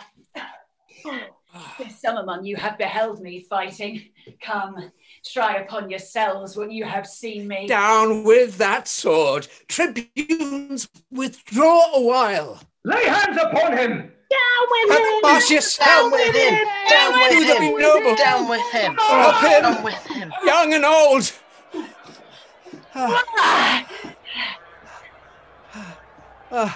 Go. Get you to your house. Be gone. Away. All will be naught else. Get you gone! Stand fast! We have as many enemies as friends. Shall it be put to that? The gods forbid! I pray thee, noble friend, home to my house. I would they were barbarians, as they are, though in Rome littered, not Romans, as they are not, though carved in the porch of the Capitol. Be gone! Put not your worthy rage into your tongue. One time will owe another. On fair ground, I could beat 40 of them. Will you hence, before the tag return, whose rage doth rend like interrupted waters, and o'erbear what they are used to bear? Pray you be gone. This man has marred his fortune. His nature is too noble for the world. What his breast forges, that his tongue must vent. And being angry, dost forget that ever he heard the name of death. Here's goodly work. I would they were abed. I would they were in Tiber. Where is this viper that would depopulate this city and be every man himself? You worthy tribunes. He shall be thrown down the Tarpeian rock with rigorous hands. He hath resisted law, and therefore law shall scorn him further trial than the severity of the public power which he so sets at naught. He shall well know the noble tribunes are the people's mouths, and we their hands. Yes. He shall shan't. Hear me speak. As I do know the consul's worthiness, so can I name his faults. What consul? Consul what? The consul, Coriolanus. He, consul? No! No! No! If by the tribune's leave and yours, good people, I may be heard, I'd crave a word or two, the which shall turn you to no further harm than so much loss of time. Speak briefly then, for we are peremptory to dispatch this viperous traitor. Now the good gods forbid that our renowned Rome should now eat up her own. He's a disease that must be cut away. What has he done to Rome that's worthy death? Killing our enemies? We'll hear no more. Pursue him to his house and pluck him thence, lest his infection, being of catching nature, spread further. Proceed by process, lest parties, as he is beloved, break out and sack great Rome with Romans. If it was so. What do ye talk? Have we not had a taste of his obedience? Our aediles smote, ourselves resisted. Come. Consider this. He has been bred i' the wars since I could draw a sword, and is ill-schooled in bolted language. Meal and bran together he throws without distinction. Give me leave. I'll go to him and undertake to bring him where he shall answer by a lawful form, in peace, to his utmost peril. Noble tribunes, it is the humane way. The other course will prove too bloody, and the end of it unknown to the beginning. Noble Menenius, be you then as the people's officer. Masters, lay down your weapons. Go not home. Meet on the marketplace, we'll attend you there, where if you bring not Martius, we'll proceed in our first way. I'll bring him to you. Let me desire your company. He must come, or what is worse will follow. Pray, let's to him. 3-2, Rome, Coriolanus' house. Let them pull about mine ears, present me death on the wheel, or at wild horses' heels, or pile 10 hills on the Tarpeian rock, that the precipitation might downstretch below the beam of sight, yet will I still be thus to them. You do the nobler. News. My mother does not approve me further, who was wont to call them woolen vassals, things created to buy and sell with groats, to show bare heads in congregations, to yawn, be still, and wonder when one but of my ordinance stood up to speak of peace or war. I talk of you. Why did you wish me milder? Would you have me false to my nature? Rather say I play the man I am. Oh, sir, sir, sir. I would have had you put your power well on before you had worn it out. Let go. You might have been enough the man you are with striving less to be so. Let them hang. Aye, let them burn too. Come, come, you've been too rough, something too rough. You must return and mend it. There's no remedy, unless by not so doing our good city cleave in the midst and perish. Pray be counselled. I have a heart as little apt as yours, but yet a brain that leads my use of anger to better vantage. Well said, noble woman. What must I do? Return to the tribunes. Well, what then? What then? Repent what you have spoke. For them, I cannot do it to the gods. Must I then do it to them? You are too absolute, though therein you can never be too noble, but when extremities speak. I have heard you say, honour and policy, like unsevered friends in the war, do grow together. Grant that, and tell me in peace what each of them by the other lose, that they combine not there. Tush, tush. A good demand. If it be honour in your wars to seem the same you are not, which for your best ends you adopt your policy, how is it less or worse that it shall hold companionship in peace with honour as in war? Since that to both it stands in like request. Why force you this? Because that now it lies you on to speak to the people, not by your own instruction, but with such words that are but roted in your tongue, though but bastards and syllables of no allowance to your bosom's truth. Now, this no more dishonours you at all than to take in a town with gentle words which else would put you to your fortune and the hazard of much blood. I would dissemble with my nature, where my fortunes and my friends at stake required I should do so in honour. I am in this, your wife, your son, these senators, the nobles, and you will rather show our general louts how you can frown than spend a fawn upon them for the inheritance of their loves and safeguard of what that want might ruin. Noble lady, come go with us. Speak fair. You may salve so, not what is dangerous present, but the loss of what is past. Now, my son, go to them. Thy knee bussing the stones. For in such business action is eloquence, and the eyes of the ignorant more learned than the ears. And say to them, thou art their soldier, and being bred in broils, hast not the soft way which thou dost confess were fit for thee to use as they to claim in asking their good loves. This but done, even as she speaks, why, their hearts were yours. Go and be ruled. Although I know thou hadst rather follow thine enemy in a fiery gulf than flatter him in a bower, here is Cominius. I have been at the marketplace, and sir, it's fit you make strong party or defend yourself by calmness or by absence. All is in anger. Only fair speech.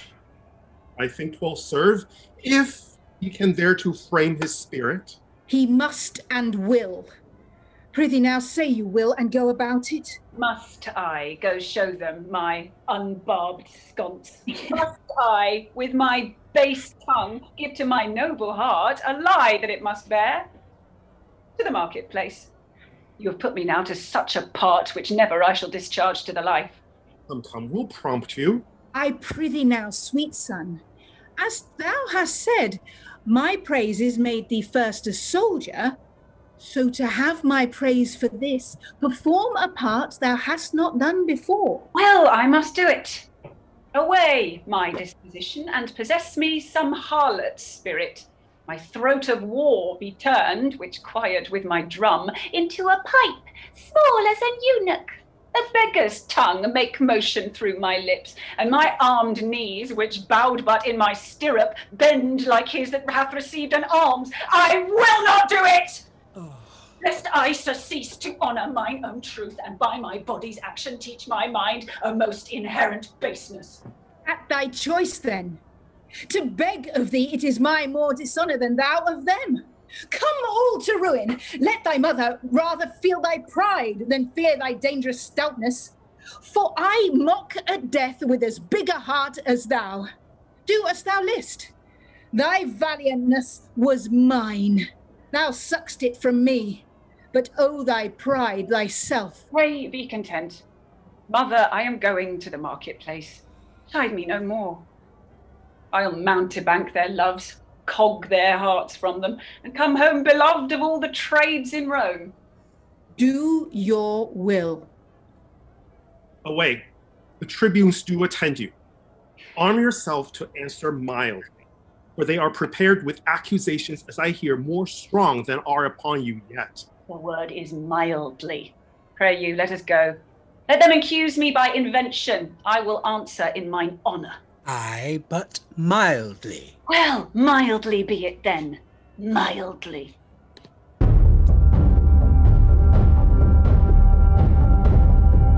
3-3, Rome, the Forum.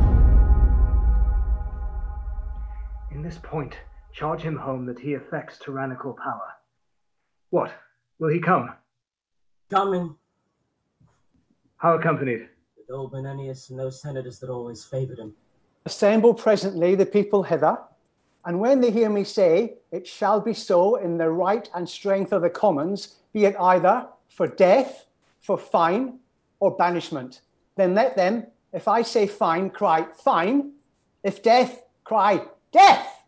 I shall inform them. Put him to the collar straight. He hath been used ever to conquer, and to have his worth of contradiction.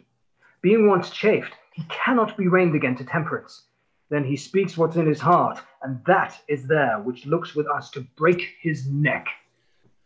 Well, here he comes. Calmly, I do beseech you. The honoured gods, keep Rome in safety, and the chairs of justice supplied with worthy men. Throng our large temples with the shows of peace, and not our streets with war. Amen. Amen. A noble wish. Draw near, ye people. This audience, I say peace. First, hear me speak. I'll say. Hey, yes, Peace. No. Shall I be charged no further than this present? Must all determine here? I do demand, if you submit you to the people's voices, allow their officers, and are content to suffer lawful censure for such faults as should be proved upon you. I am content. Lo, citizens, he says he is content. The warlike service he has done, consider, think upon the wounds his body bears, which show like graves in the holy churchyard. No, scratches with briars, stars to move, laughter only. Consider further, that when he speaks not like a citizen, you find him like a soldier. Do not for accents for malicious sounds, but as I say, such as become a soldier rather than envy you. Well, no more. What is the matter? That being passed for consul with full voice, I am so dishonoured that the very hour you take it off again. Answer to us. Say then, 'tis true, I ought so. We charge you that you have contrived to take from Rome all seasoned office and to wind yourself into a power tyrannical, for which you are a traitor to the people! Traitor! Your promise. The fires of the lowest hell fold in the people. Call call me their traitor, thou injurious tribune?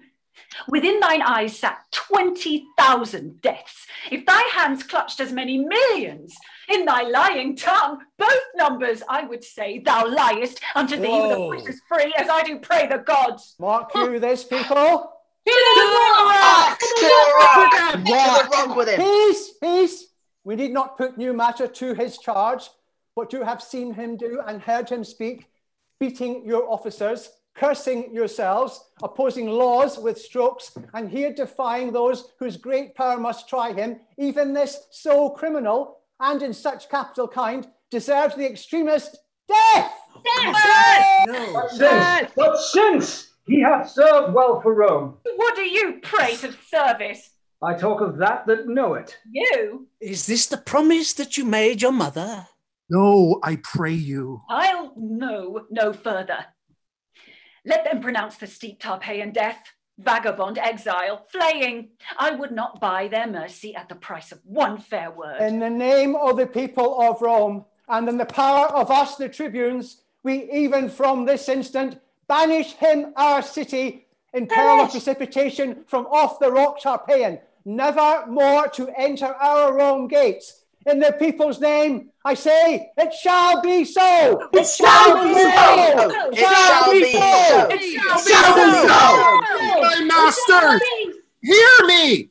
My masters and my common friends. He's sentenced. No more hearing. Let me speak. There's no more to be said, but he is banished as enemy to the people and his country. It shall be so! It shall be so!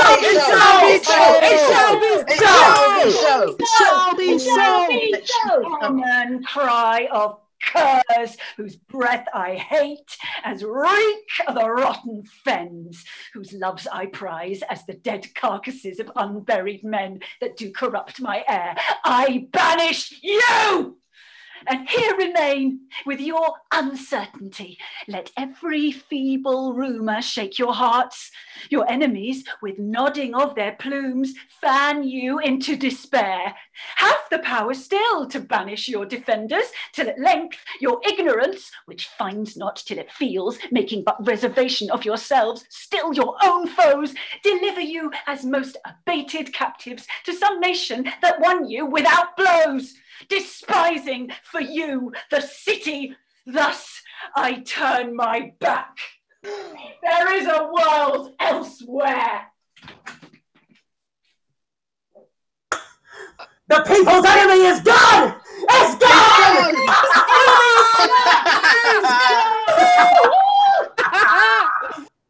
Exeunt.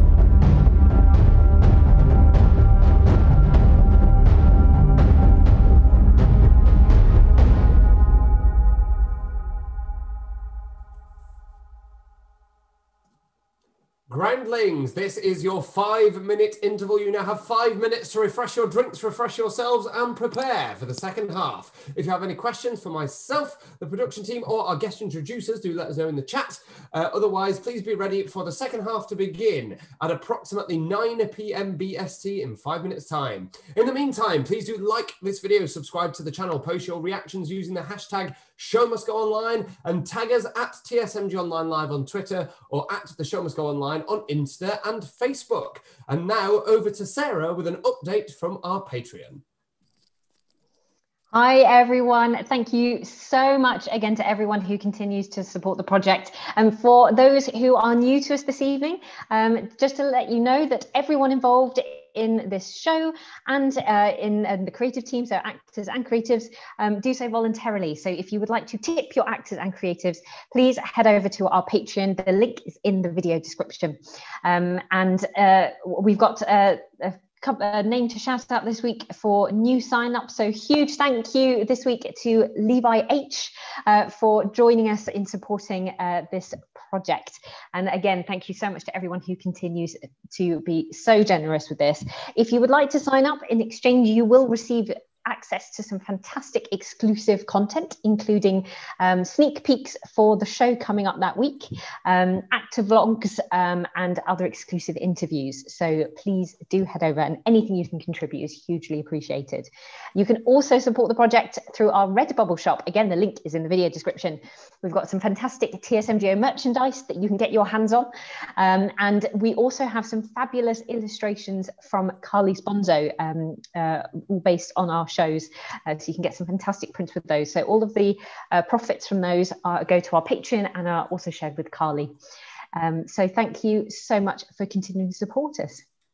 Thank you so much, everyone. Every single donation, every single purchase really does make a world of difference. So we really, really appreciate it. Please do consider making a donation if you are able. And now I'd love to welcome our new resident interviewer, Tanvi Viramani, to speak with our wonderful Elizabeth and Matthew with a little interview. Thanks so much, Tanvi.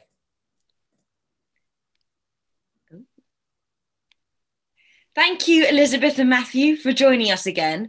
I loved your introduction, and I would also love to know, what's it like working together like this?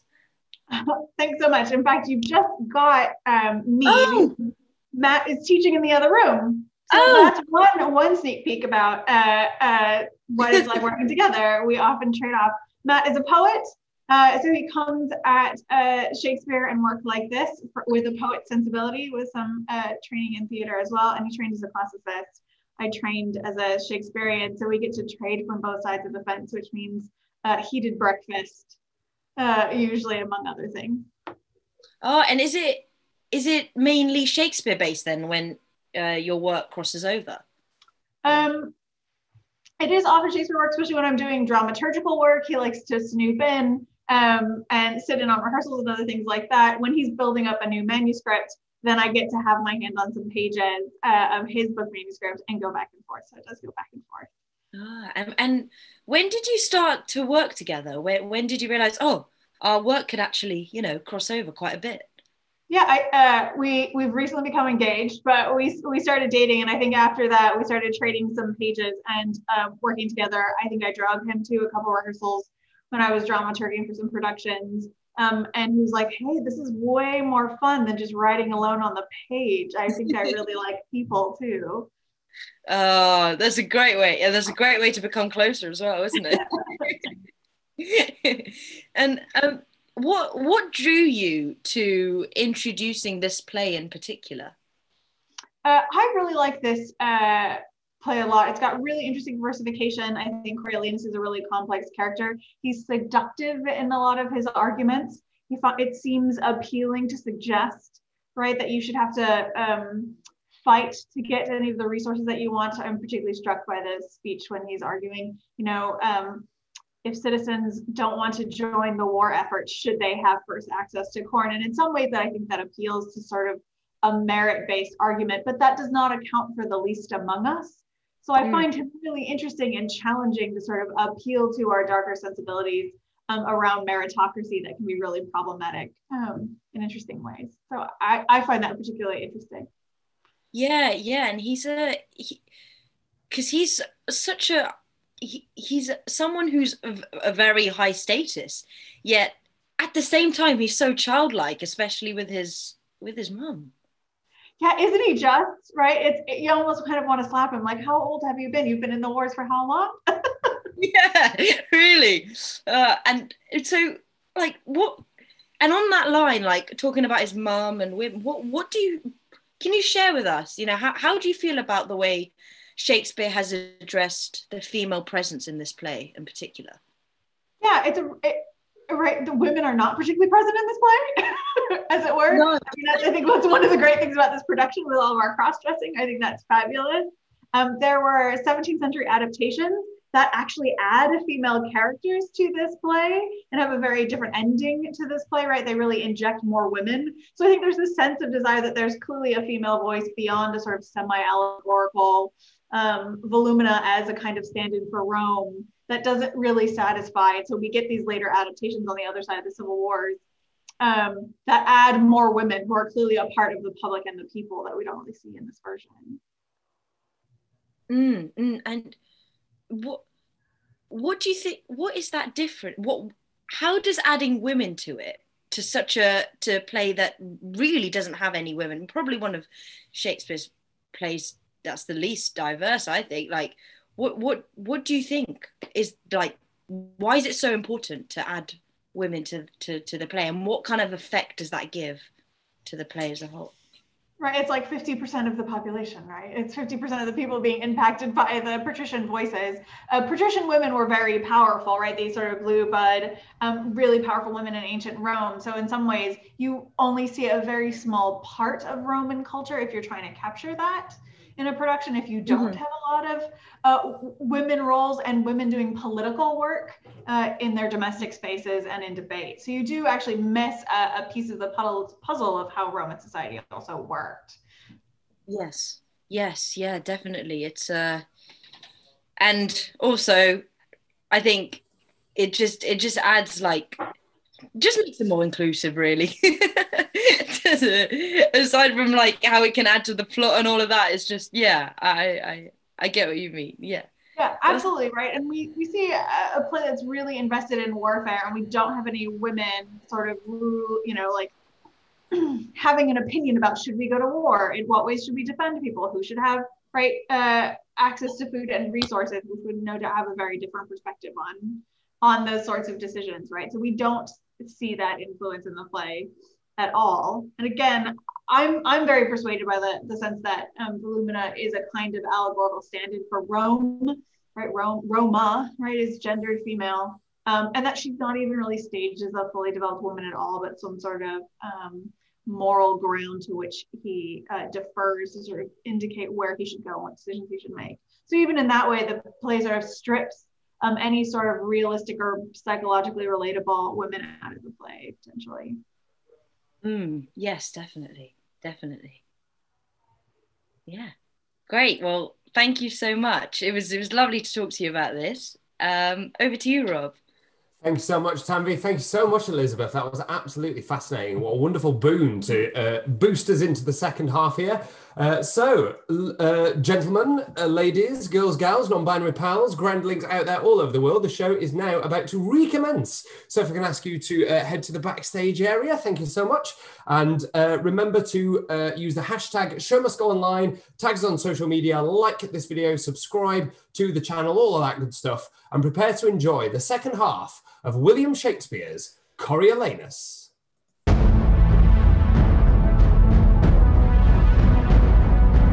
For 1, Rome, the gates.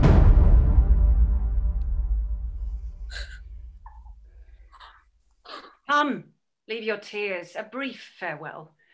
The beast with many heads butts me away. Nay, mother, where is your ancient courage? You used to say that common chances common men could bear, that when the sea was calm, all boats alike showed mastership in floating, to load me with precepts that would make me invincible, the heart that conned them. Oh, heavens! Oh, heavens! Nay, I prithee, woman. Now the red pestilence strike all trades in Rome, and occupations perish. What? I shall be loved when I am lacked. Nay, mother, resume that spirit when you were wont to say, if you had been the wife of Hercules, 6 of his labours you'd have done and saved your husband so much sweat. Cominius, droop not, adieu. Farewell, my wife, my mother, I'll do well yet. Thou old and true Menenius, thy tears are salter than a younger man's, and venomous to thine eyes. Tell these sad women 'tis fond to wail inevitable strokes, as 'tis to laugh at 'em. My first son, whither wilt thou go? Take good Cominius with thee a while. I'll follow thee a month. Thou hast years upon thee, and thou art too full of the war's surfeits to go rove with one that's yet unbruised. While I remain above the ground, you shall hear from me still, and never of me aught but what is like me formerly. That's worthily, as any ear can hear. Give me thy hand. Come.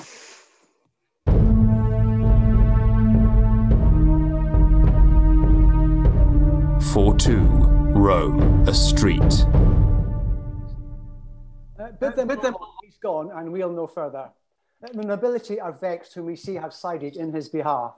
Now we have shown our power, let us seem humbler after it is done than what it was a-doing. Here comes his mother. Oh, you're well met. The hoarded plague of the gods requite your love. Peace, peace, be not so loud. If that I could for weeping, you should hear, nay, and you shall hear some. Will you be gone? You shall stay too. I would I had the power to say so to my husband. Are you mankind? Aye, fool, is that a shame? Note but this fool. Was not a man my father? Hadst thou foxship to banish him that struck more blows for Rome than thou hast spoken words? Oh, blessed heavens! More noble blows than ever thou wise words, and for Rome's good. I would he had continued to his country as he began, and not unknit himself the noble knot he made. I would he had. I would he had. 'Twas you incensed the rabble. Cats that can judge as fitly of his worth as I can of those mysteries which heaven will to earth to know. Pray, let's go. Now, pray, sir, get you gone. You have done a brave deed. Ere you go, hear this. As far as doth the Capitol exceed the meanest house in Rome, so far my son, this lady's husband here, this, do you see, whom you have banished, does exceed you all.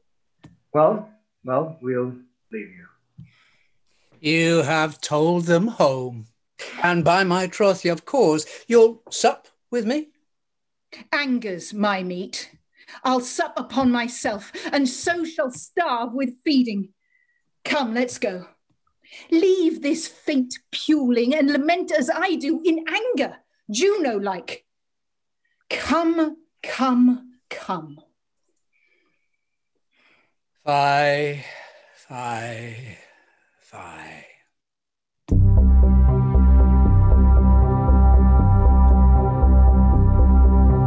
For 3, the road to Antium. I know you well, sir, and you know me. Your name, I think, is Adrian. It is so, sir. Truly, I had forgot you. I am a Roman, and my services are as you are against them. What's the news in Rome? The main blaze of it is there hath been in Rome strange insurrections, the people against the senators, patricians, and nobles. Hath been. Is it ended then? The main blaze of it is past, but a small thing would make it flame again. For the nobles receive so to the hearts the banishment of that worthy Coriolanus, that they are in a ripe aptness to take all power from the people and pluck from them their tribunes forever. Coriolanus banished. Banished, sir. You will be welcome with this intelligence, Nicanor. Your noble Tullus Aufidius will appear well in these wars, his great opposer Coriolanus being now in no request of his country. He cannot choose. I am most fortunate thus accidentally to encounter you. You have ended my business here, and I will merrily accompany you home. I shall, between this and supper, tell thee most strange things from Rome, all tending to the good of their adversaries. Have you an army ready, say you? A most royal one. I am joyful to hear of their readiness, and am the man, I think, that shall set them in present action. So, sir, heartily well met, and most glad of your company. You take my part from me, sir. I have the most cause to be glad of yours. Well, let's go together.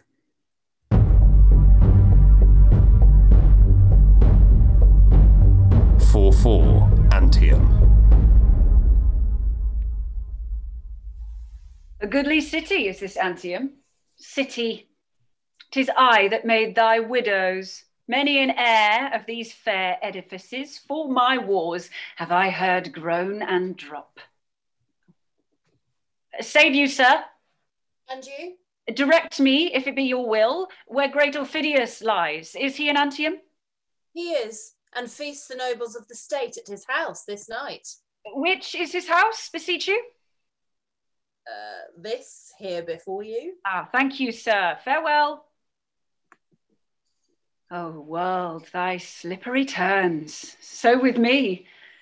My birthplace hate I, and my love's upon this enemy town. I'll enter.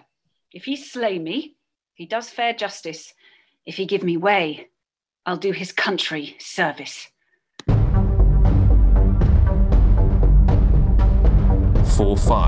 Aufidius House. Wine! Wine! Wine! What service is here? I think our fellows are asleep.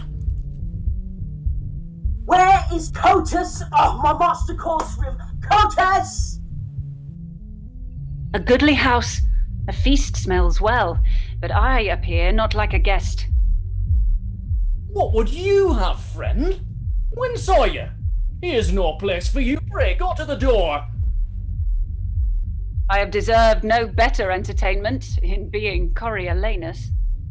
Answer you, sir, pray, get you out! What fellow's this? Strange one as ever I looked on. What are you? A gentleman. A marvellous poor one. True, so I am. Pray you, poor gentleman, take up some other station. Here's no place for you. Follow your function. Go and batten on cold bits. What, you will not? Prithee, tell my master what a strange guest he has here. And I shall. Where dwellst thou? Under the canopy. Where's that? In the city of kites and crows. In the city of kites and crows. What an ass it is. Then thou dwellst with daws too? No, I serve not thy master. How, sir? Do you meddle with my master? Aye, 'tis an honester service than to meddle with your mistress. Thou pratest and pratest. Serve with thy trencher. Hence!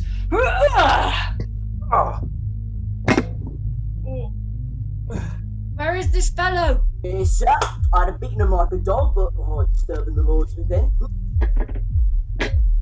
Whence comest thou? What wouldst thou? Thy name?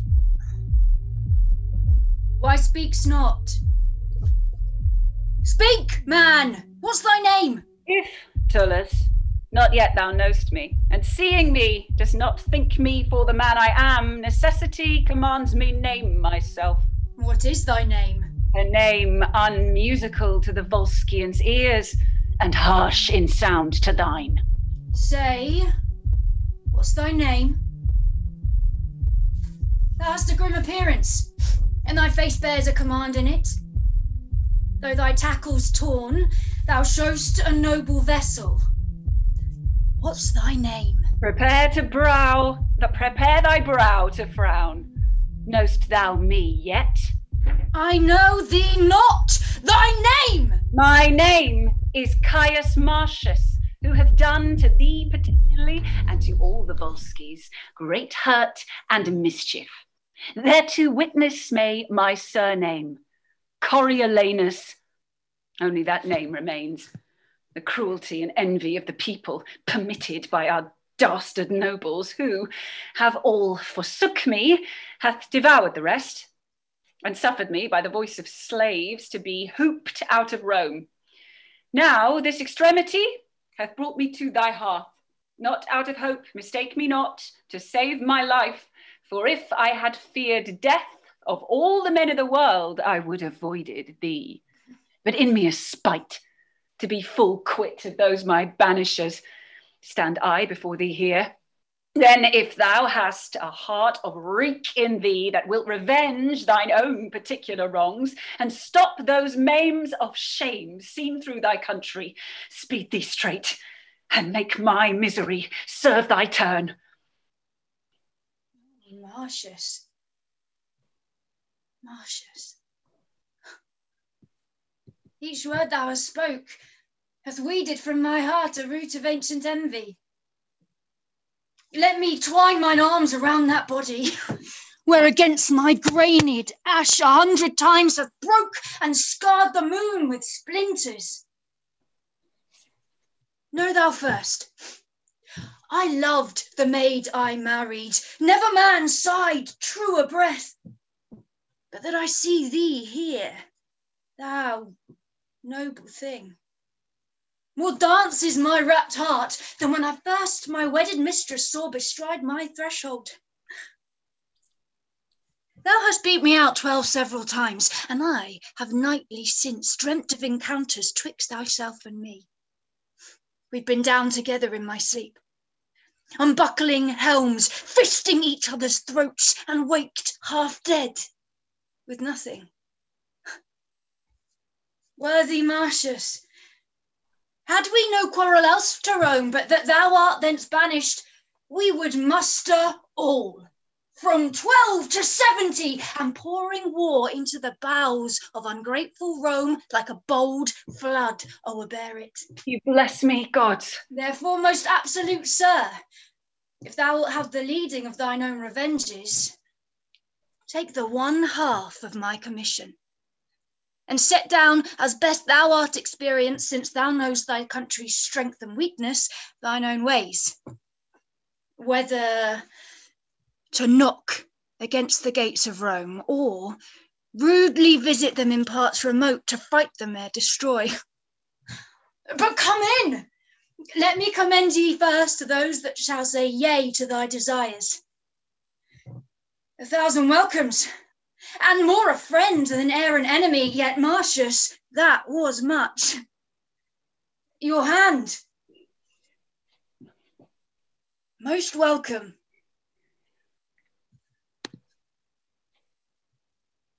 What an arm he has! He turned me about with his finger and his thumb as one would set up a top. Nay, I knew by his face that there was something in him. He had a kind of face, methought. I cannot tell how to term it. He had so, looking as it were, would I were hanged, but I thought there was more in him than I could think. So did I will be sworn. He is simply the rarest man in the world. Oh, slaves, I can tell you news, you rascals! What? Why, here's he that was wont to thwack our general, Caius Martius. Why do you say thwack our general? I do not say thwack our general, but he was always good enough for him. Come, we are fellows and friends. He was ever too hard for him. I've heard him say so himself. He was too hard for him, directly to say the truth once before Coriolanus. He scotched him and notched him like a carbonado. Why, he is so made on him within as if he were the son and heir to Mars, sat at upper end of the table, no question asked him by any of the senators, but they stand bold before him. Our general himself makes a mistress of him, sanctifies himself with hand, and turns up the white of the eye to his discourse. But the bottom of the news is our general is cut in the middle, and but one half of what he was yesterday, for the other has half by the entreaty and grant of the whole table. He'll go, he says, and sow the porter of Rome's gates by the ears. He will mow down all before him and leave his passage pulled. He's like to do it as any man I can imagine. Do it? He will do it, for look you, sir, he has as many friends as enemies. But when goes this forward? Tomorrow, today, presently. You shall have the drum struck up this afternoon. 'Tis as it were a parcel of their feast, and to be executed ere they wipe their lips. Why then, we shall have a stirring world again. This piece is nothing but to rust iron, increase tailors, and breed ballad makers. In.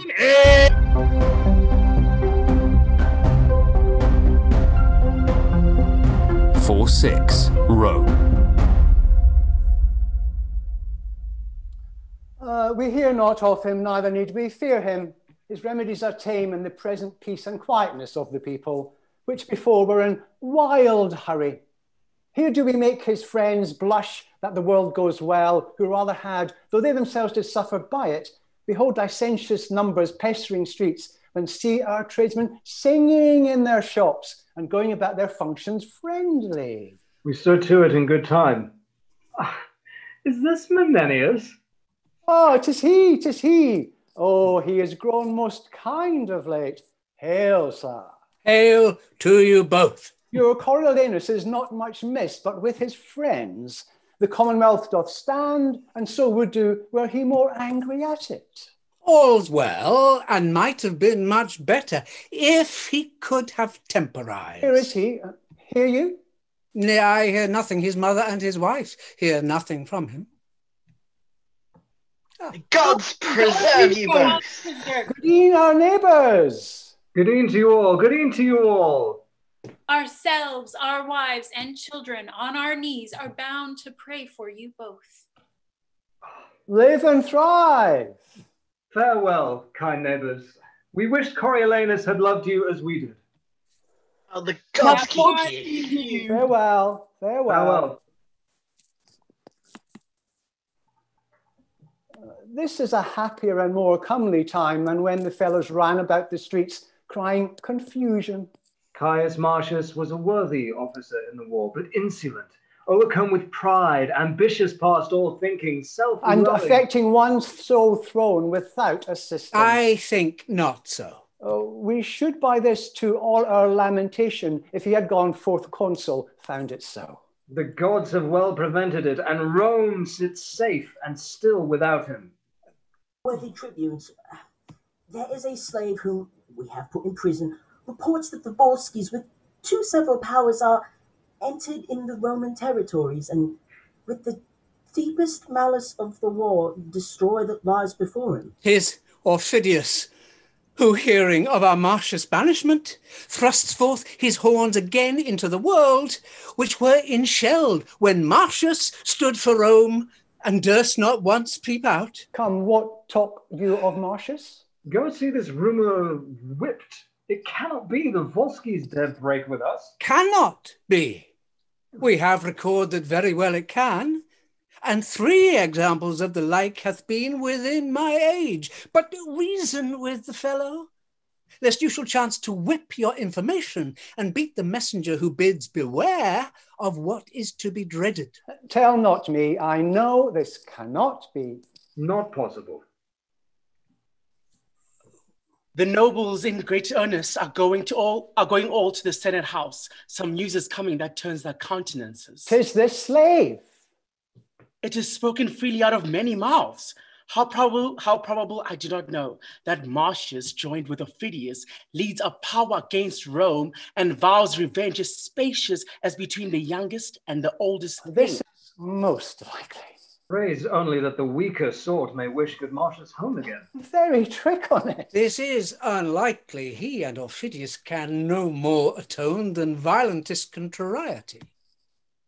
You are sent for to the Senate. A fearful army led by Caius Martius, associated with Aufidius, rages upon our territories and have already airborne their way, consumed with fire, and took what lay before them. Oh, you have made good work. What news? What news?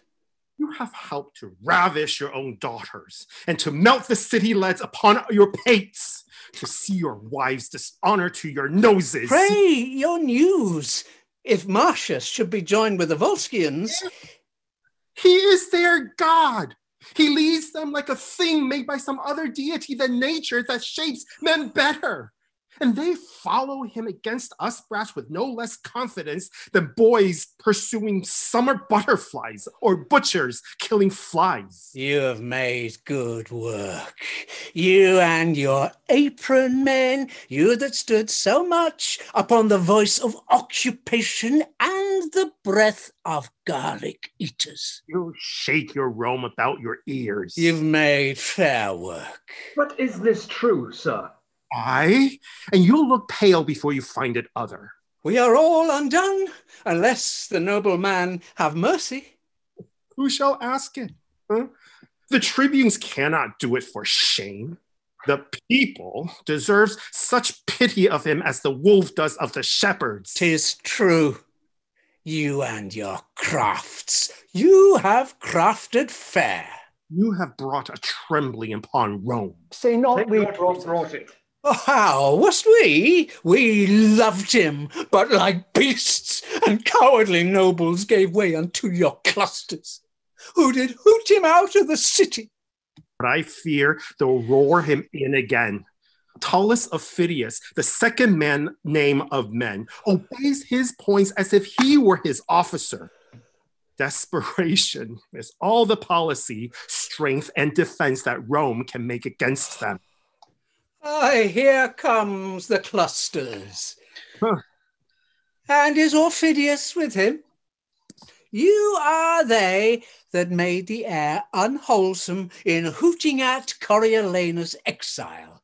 Now he's coming, and not a hair upon a soldier's head which will not prove a whip. We have deserved it. We hear fearful news. For my own part, when I said I banished him, I said 'twas pity. So did I. And so did I, and to say truth, so did very many of us. That we did for the best, and though we willingly consented to his banishment, yet it was against our will. You are goodly things, you voices. You have made good work, you and your cry. Shall us to the Capitol. Oh, what else? Go, masters. Get you home. Gods be good to us. Come, masters, let's home. I ever said we were in the wrong when we banished him. Did we all, but come, let's home. I do not like this news. Nor I. Let's to the capital. Would half my wealth would buy this for a lie. Pray, let's go.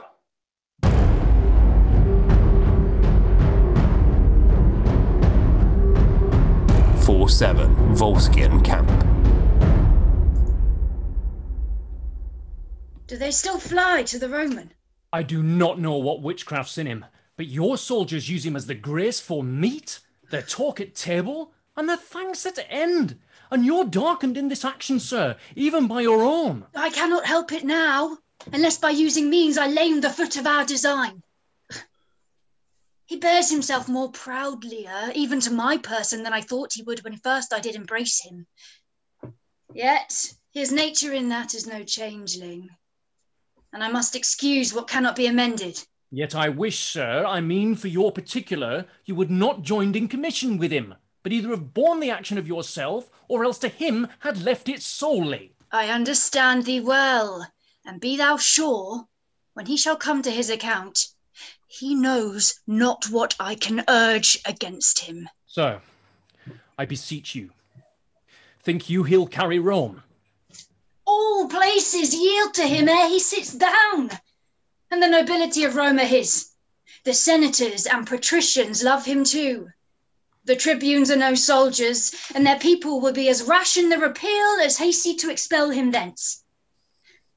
I think he'll be to Rome as is the osprey to the fish, who takes it by sovereignty of nature. When, Caius, Rome is thine, thou art poorest of all, then shortly art thou mine.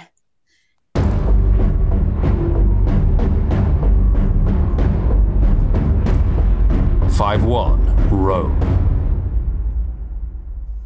No, I'll not go. You hear what he hath said, which was sometime his general, who loved him in a most dear particular. He called me father, but what of that? Go you that banished him, a mile before his tent fall down, and knee the way into his mercy. Nay, if he coyed to hear Cominius speak, I'll keep at home. You would not seem to know me. Do you hear? Yet one time he did call me by my name. I urged our old acquaintance in the drops that we have bled together. Coriolanus he would not answer to, forbade all names. He was a kind of nothing, titleless, till he had forged himself a name of the fire of burning Rome. Why so, you have made good work. A pair of tribunes that have racked for Rome to make coals cheap, a noble memory. I offered to awaken his regard for his private friends. He said, 'Twas folly for one poor grain or two to leave unburnt and still to note the offence. For one poor grain or two, I am one of those. His mother, wife, his child, and this brave fellow too. We are the grains. You're the musty chaff. We must be burnt for you. Pray you go to him. What should I do? Only make trial what your love can do for Rome towards Martius. Well, and say that Martius return me as Cominius is returned. Unheard. What then? But as a discontented friend, grief-shocked with his unkindness, say it be so? Yet your goodwill must have that thanks from Rome after the measure as you intended well. I'll undertake it. I think he'll hear me. Know the very road into his kindness and cannot lose your way. I shall ere long have knowledge of my success. You'll never hear him. Not? I tell you, he does sit in gold, his eye red as 'twould burn Rome, and his injury the jailer to his pity. Hope is vain, unless his noble mother and his wife, who, as I hear, mean to solicit him for mercy to his country. Therefore, let's hence, and with our fair entreaties, haste them on. 5-2, Volscian camp. Stay. Whence are you? Stand and go back. You guard like men. 'Tis well, but by your leave, I am an officer of state and come to speak with Coriolanus. From whence? From Rome. You may not pass. You must return. Our general will no more hear from thence. You'll see your Rome embraced with fire before you speak with Coriolanus. Good, my friends. If you have heard your general talk of Rome and of his friends there, it is lots to blanks. My name hath touched your ears. It is Menenius. Be it so. Go back. The virtue of your name is not here possible. I tell thee, fellow, thy general is my lover. I have been the book of his good acts, whence men have read his fame unparalleled, happily amplified. Therefore, fellow, I must have leave to pass. Faith, sir, if you had told as many lies on his behalf as you've uttered words in your own, you should not pass here. No, though it were as virtuous to lie as to live chastely. Therefore, go back. Prithee, fellow, remember my name is Menenius. Has he dined, canst thou tell? For I would not speak with him till after dinner. You are a Roman, are you? I am, as thy general is. Then you should hate Rome, as he does. Can you, when you have pushed out your gates the very defender of them, and in a violent popular ignorance, given your enemy your shield, think to front his revenges with the pulsed intercession of such a decayed dotant as you seem to be? No, you are deceived. Therefore, back to Rome and prepare for your execution. Sirrah, if thy captain knew I were here, he would use me with estimation. My general cares not for you. Back, I say, go! Nay, but fellow!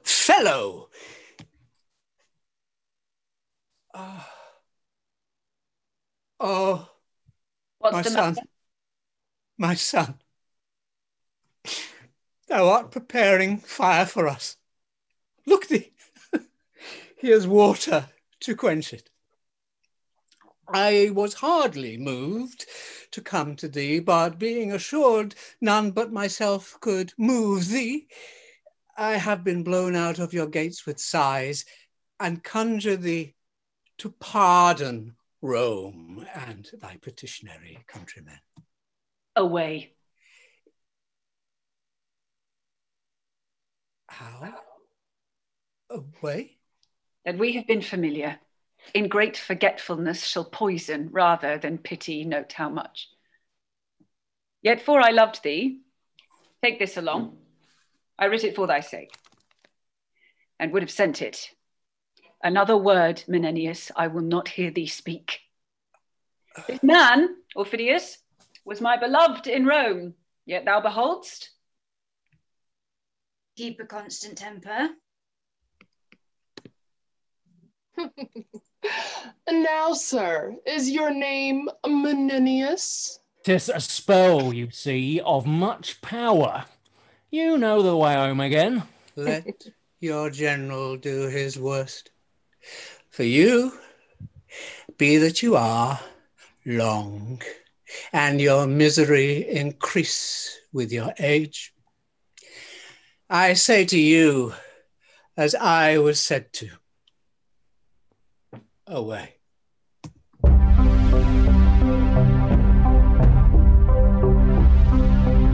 5-3, Coriolanus tent. We will, before the walls of Rome tomorrow, set down our host, my partner in this action. You must report to the Volscian lords how plainly I have borne this business. Only their ends you have respected. Stopped your ears against the general suit of Rome, never admitted a private whisper, no, not with such friends that thought they were sure of you. This last old man, whom with a cracked heart I have sent to Rome, loved me above the measure of a father, nay, godded me, indeed. Fresh embassies and suits, nor from the state, nor private friends, hereafter will I lend ear to. Shout is this? Shall I be tempted to infringe my vow in the same time 'tis made? I will not. My wife comes foremost, then the honoured mould wherein this trunk was framed, and in her hand the grandchild to her blood. But out, affection, all bond and privilege of nature, break.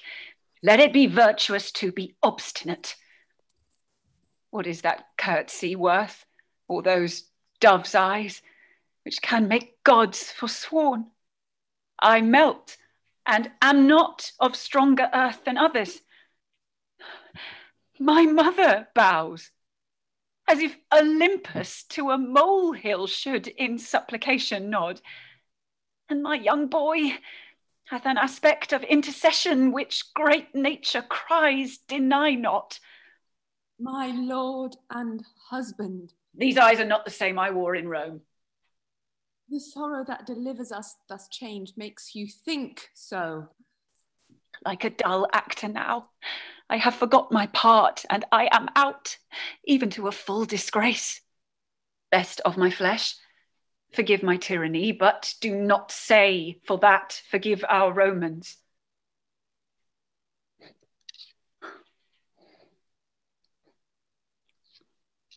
Oh, a kiss.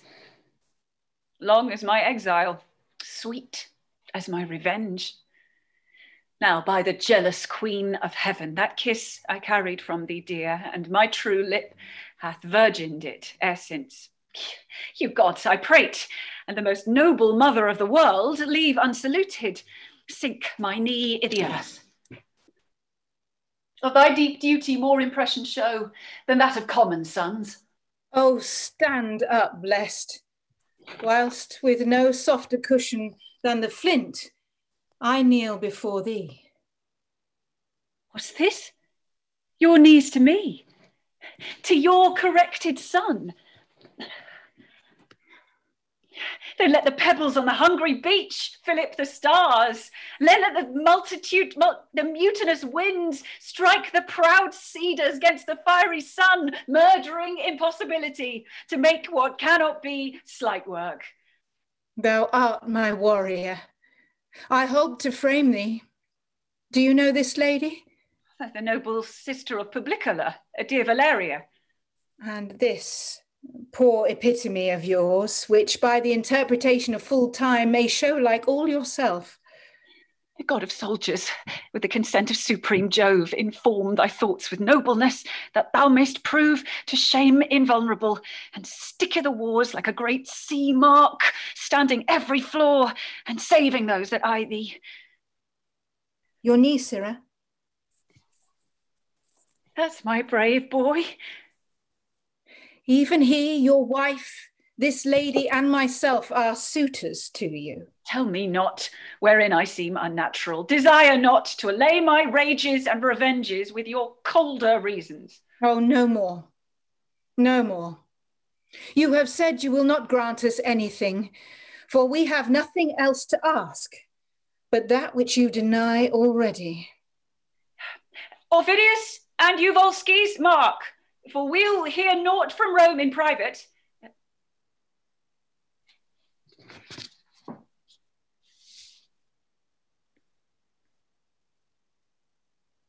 Your request? How more unfortunate than all living women are we come hither, since that thy sight, which should make our eyes flow with joy, hearts dance with comforts, constrains them weep and shake with fear and sorrow, making the mother, wife and child to see the son, the husband and the father tearing his country's bowels out. And to poor we, thine enmity's most capital. Thou bar'st our prayers to the gods, which is a comfort that all but we enjoy. For either thou must, as a foreign recreant, be led with manacles through our streets, or else triumphantly tread on thy country's ruin and bear the palm for having bravely shed thy wife and children's blood. For myself, son, I purpose not to wait on fortune till these wars determine. If I cannot persuade thee rather to show a noble grace to both parts than to seek the end of one, thou shalt no sooner march to assault thy country than to tread, trust thou to it, thou shalt not, on thy mother's womb that brought thee to this world. Aye, and mine, that brought you forth, this boy, to keep your name living to time. Hey, son, I'll run away till I'm bigger, but then I'll fight.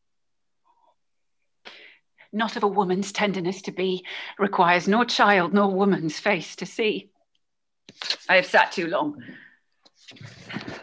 Thou knowest, great son, the end of war's uncertain, but this certain, that if thou conquer Rome, the benefit which you shall thereby reap is such a name whose repetition will be dogged with curses, whose chronicle thus writ, the man was noble, but with his last attempt he wiped it out, destroyed his country, and his name remains to the ensuing age abhorred. Daughter, speak thou, he cares not for your weeping. Speak thou, boy. Perhaps thy childishness will move him more than can our reasons. There's no man in the world more bound to his mother, yet here he lets me prate like one in the stocks. Thou hast never in thy life showed thy dear mother any courtesy, when she, poor hen, fond of no second brood, hath clapped thee to the wars and safely home, loaden with honour. Say my requests unjust and spurn me back, but if it be not so, thou art not honest, and the gods will plague thee that thou restrainst from me the duty which to a mother's part belongs. He turns away. Down, ladies. Let us shame him with our knees. To his surname Coriolanus longs more pride than pity to our prayers. Down.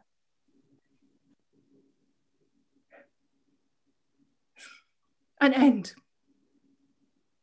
This is the last. So, we will home to Rome and die among our neighbours. Come, let's go. This fellow had a Volscian to his mother. His wife is in Coriolanus and his child like him by chance. Yet give us our dispatch. I am hushed until our city be afire, and then I'll speak a little.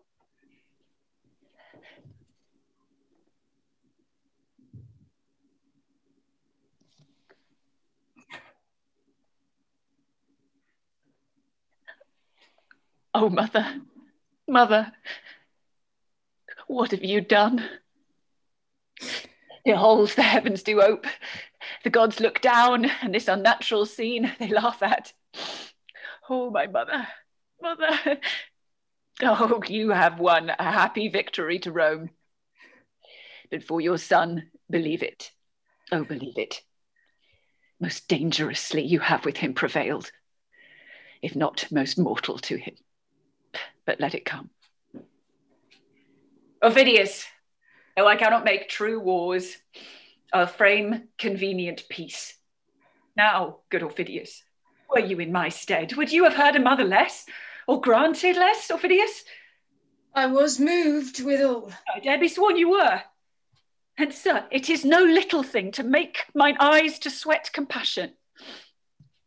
But, good sir, what peace you'll make, advise me. For my part, I'll not to Rome. I'll back with you and pray you, stand to me in this cause. Oh, mother, wife. I am glad thou hast set thy mercy and thy honour at difference in thee.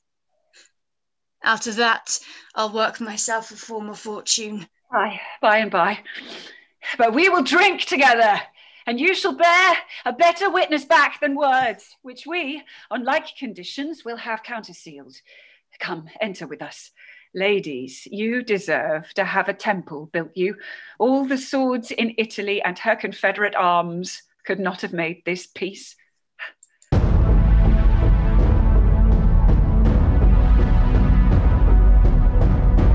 5-4, Rome.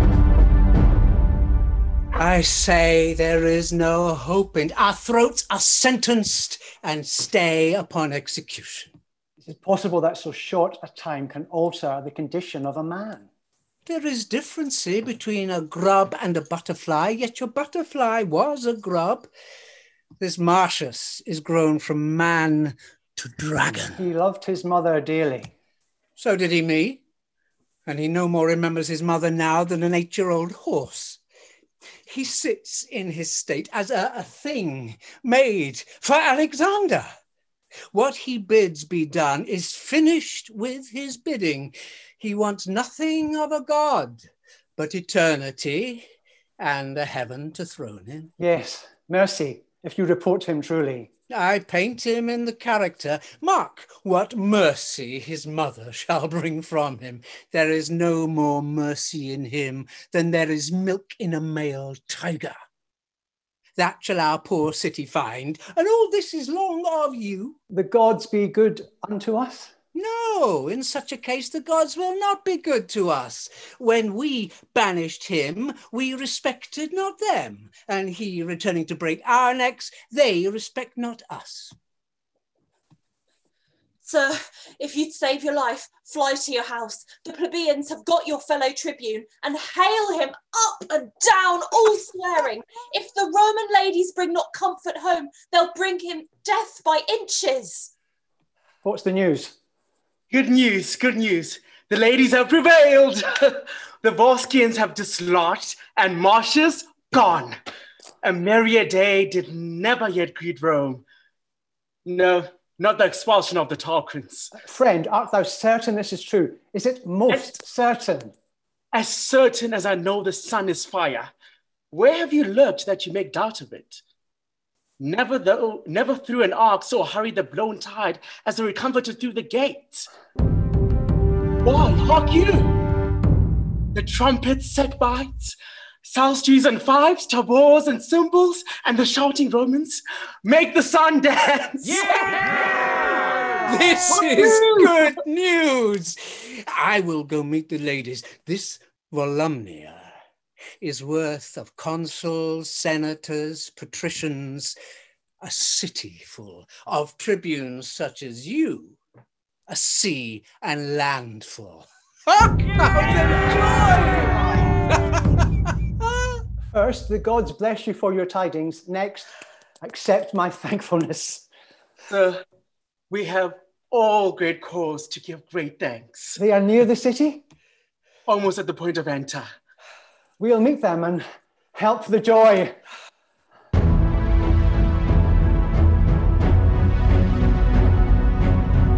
5-5, Rome, the gates.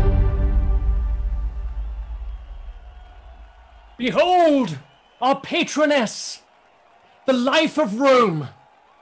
Call all your tribes together, praise the gods, and make triumphant fires.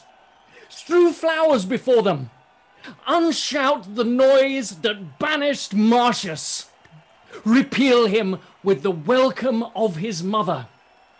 Cry, welcome, ladies, welcome. Welcome, Welcome, ladies, welcome.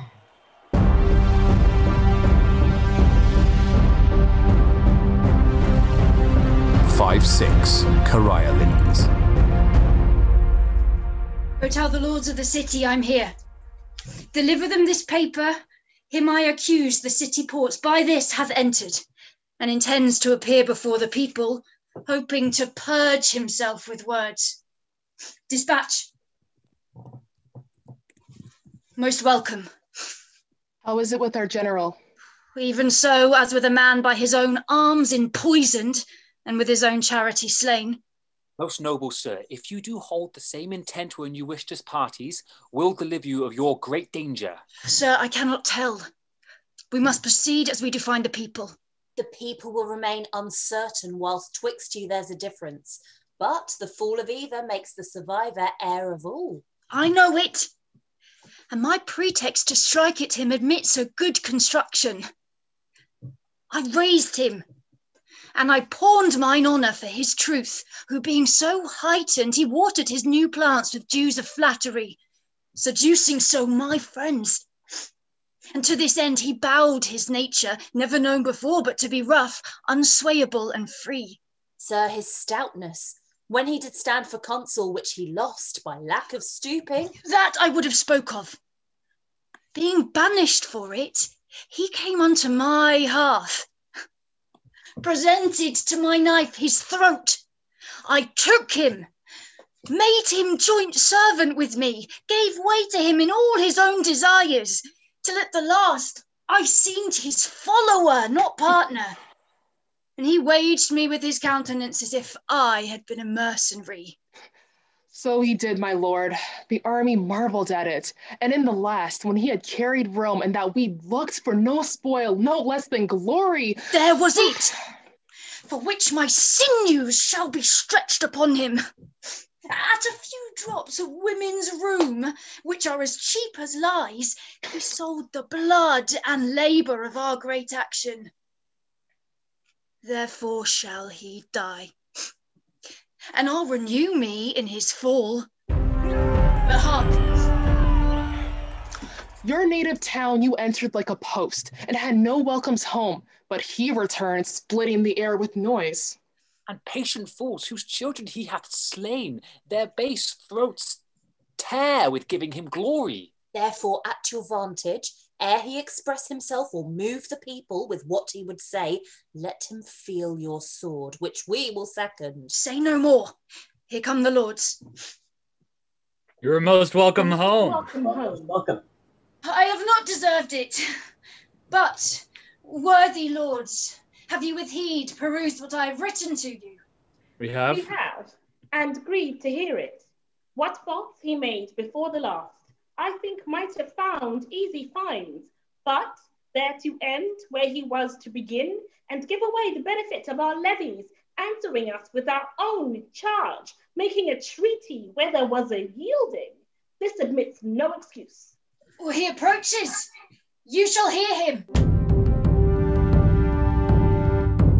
Hail, lords, I am returned your soldier, no more infected with my country's love than when I parted hence, but still subsisting under your great command.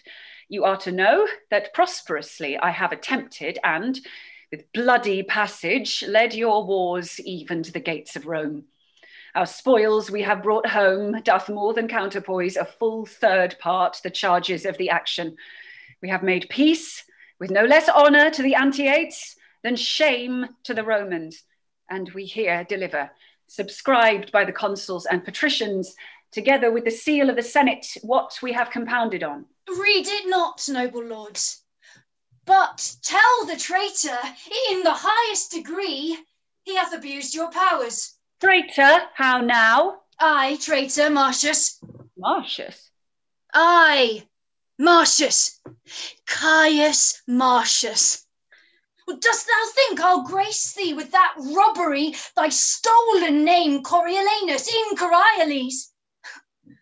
Your lords and heads of the state, perfidiously he hath betrayed your business and given up for certain drops of salt your city, Rome, I say your city, to his wife and mother, breaking his oath and resolution like a twisted, rotten silk, never admitting counsel of the war, but at his nurse's tears he whined and roared away your victory that pages blushed at him, and men of heart looked wondering each at others. Hearest thou, Mars? Name thou not the god, thou boy of tears! No more! Measureless liar, thou hast made my heart too great for what contains it. Boy! Oh, slave! Pardon me, lords, 'tis the first time that I was forced to scold. Your judgments, my grave lords, must give this cur the lie, and his own notion, who wears my stripes impressed upon him, that must bear my beating to his grave, shall join to thrust the lie unto him. Peace both, and hear me speak. Cut me to pieces, Volskis, men and lads. Stain all your edges on me. Boy! False hound! If you have writ your annals true, 'tis there, like an eagle in a dovecote, I fluttered your Volskians in Coriolis. Alone I did it. Boy! Why, noble lords, will you be put in mind of his blind fortune, which was your shame by this unholy braggart for your own eyes and ears? Let him die for it. Tear him to pieces. Tear him to pieces. Do it presently. Peace! Oh, no outrage! Peace! Peace! The man is noble, and his fame folds in this orb of the earth. His last offense to us shall have judicious hearing. Stand, Aufidius, and trouble not the peace. Oh, that I had him with 6 Aufidiuses or more, his tribe, to use my lawful sword. Insolent villain! Kill him! Hold! Hold!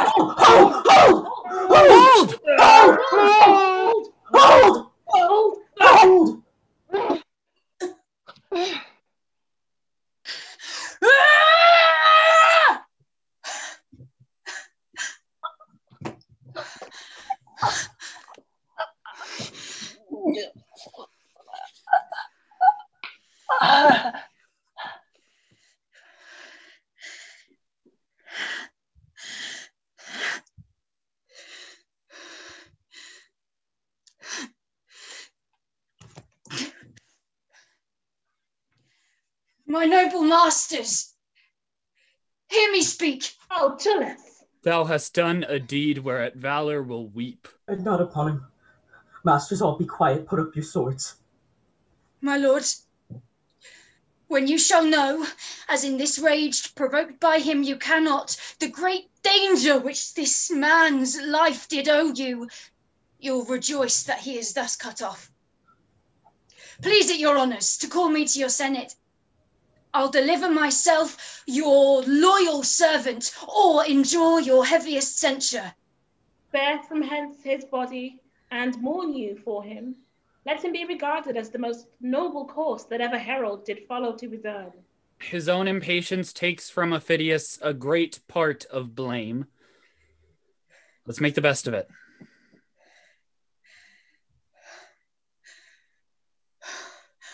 My rage is gone. And I'm struck with sorrow. Take him up. Help. 3 of the chiefest soldiers, I'll be one. Beat thou the drum. Let it speak mournfully. Trail your steel pikes. Though in this city he hath widowed and unchilded many a one, which to this hour bewail the injury, yet he shall have a noble memory. Assist.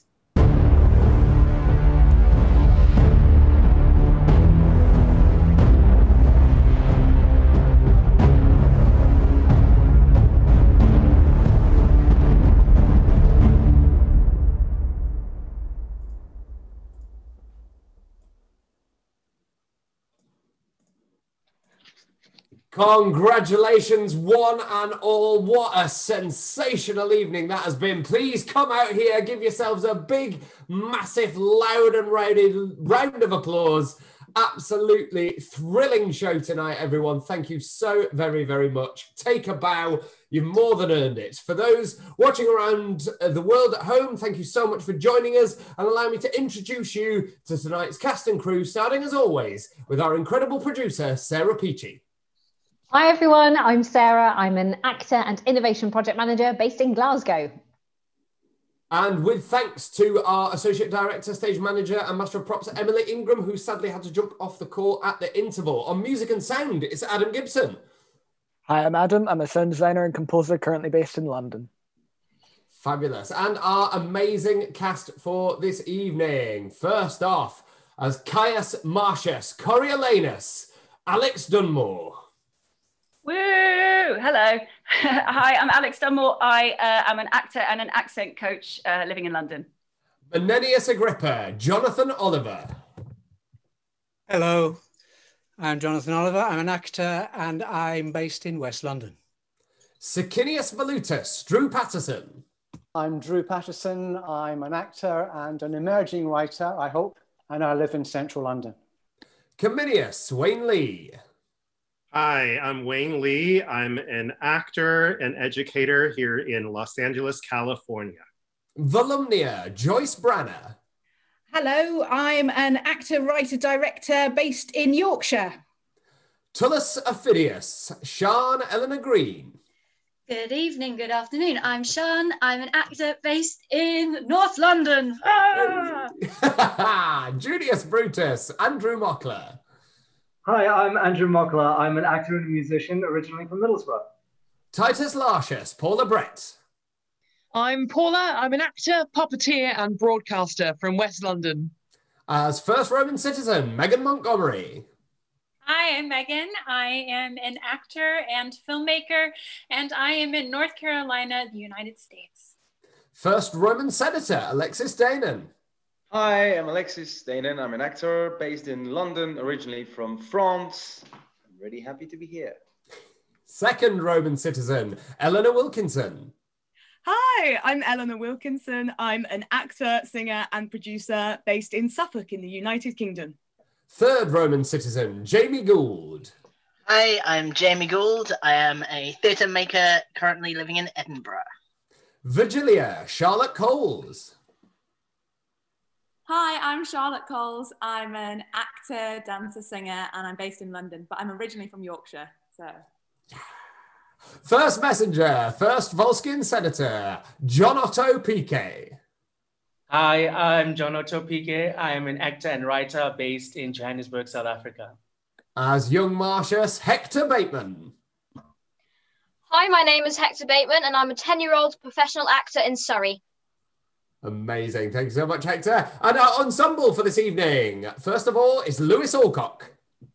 Hi everyone, I'm Lewis Alcock. I'm an actor based in London, but originally from Lancashire. Nathan Everett Paterson. Hello, I'm Nathan. I'm from Dublin, Ireland, and I'm an actor and graphic designer. It's my first time doing this. Stephen Charrett. Hello, I'm Stephen Charrett. I'm an actor based in South London. Chichi Onua. Hello, hi. My name is Chichi Onua. I'm an actor, mover, singer, currently located in Toronto, Ontario, Canada. Nadia Nadif. Hello, I'm Nadia. I'm an actor and a singer, and I live in London. I'm from Essex, and it's my first time doing this as well. And our wonderful associate producer, Matthew Rhodes. Hi, I'm Matthew Rhodes. I'm an emerging theatre artist on unceded Musqueam, Squamish, and Tsleil-Waututh territory, also called Vancouver, Canada. Shamiso Moshambi. Hi, my name is Shamiso Mushambi. I'm an actor, comedy writer and presenter based in London. Gareth Balai. Hi, I'm Gareth Balai. I'm a professional actor, singer and dancer based in East London. And the wonderful Emily Carding. Hi, I'm Emily Carding. I'm an actor and theatre maker based in Hastings, UK. Fantastic. Congratulations to each and every one of you. Absolutely sensational evening. That honestly right up there in my favourite shows in the whole season. I absolutely love this play, and you brought it to life absolutely sensationally. Do we have Janet on the line?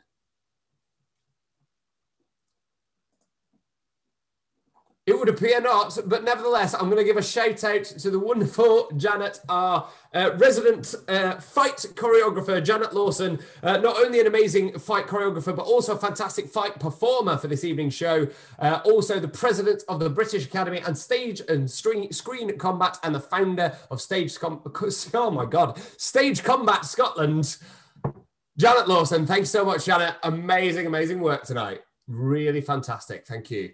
Audience, if you have any questions for our amazing cast and crew this evening, please do get those in and we will be very happy to answer them. In the meantime, please do like this video, subscribe to the channel, of course, hitting the bell notification to receive all notifications. We have just 4 shows left and I wouldn't want you to miss them. And they are The Winter's Tale, Cymbeline, Henry VIII, and The Tempest. Now, you might have noticed that we've kind of broken our own rule a little bit there, because Henry VIII was written after The Tempest, but it's such a cracking show that we thought, to hell with it all, we're going to finish with The Tempest. So we've got 4 shows left to do. All of them are bangers. Some of them are hidden treasures. I highly recommend that you subscribe now to make sure that you're the first to know about those incredible shows coming up in the next 4 weeks. In the meantime, of course, if you've enjoyed what you've seen tonight, and please do remember, of course, that we now have a library of 32 shows for you to watch, all written by the incredible William Shakespeare. If you are enjoying that fact, please do consider making a donation to our Patreon page, or getting yourself some TSMGO swag from our wonderful Redbubble store, details for all of which can be found in the video description. Thank you so much, everyone. Congratulations, cast and crew, once again. Absolutely tremendous. Sarah, do we have any questions? I have one here, yes, which is for the cast entirely. So the question is, what images in the language of the play struck you most forcibly? That's a fantastic question. And I just want to say, because of the content of this play in particular, I would like to remind everyone that we have the wonderful Hector on the call, and to keep your language PG appropriate, because there are discussions to be had, which I would like you to achieve using only direct quotes, and you can let the audience do the maths. But yes, over to you, wonderful cast. Favourite lines, most striking images, all that kind of thing. Well, I'll start. There's a lot of animals, curs, foxes, geese, hares, and I suppose for Coriolanus, he sees himself more of them as a machine than an animal, so it's a pejorative term usually when he's saying that. So that was interesting for me. Yeah, the animals for me as well, because Tullus is referred to as a lion, Coriolanus as a dragon, and especially the lion thing, it was in my mind a lot just because of this idea that you can't have 2 alpha males in a pride of lions and one or the other of them has got to go. But yeah, the animal imagery is, in a very PG sense, very inspiring. Fabulous. Yeah. Anybody else got some good ones? The word pride, I think, is umpteen times in there, both as a positive and a negative. Yeah, we kept noticing that. And blood too. It must be up there with Macbeth in the number of blood references. And obviously Alix was so far steeped in blood, etc., etc. So yes, it's blood is key. Both the the gore, but also blood that makes a patrician, and the lack of same makes a plebeian. So blood in all its facets. Wonderful answer. 21 instances of the word blood in this play. So yes, absolutely thick with it, as you might say. Any other wonderful candidates from our lovely cast? I was thinking some. Whoa. Okay, I'm sorry, I'm not allowed to speak. I forgot. Yes, no lines for carding. That's the rule. No lines for carding.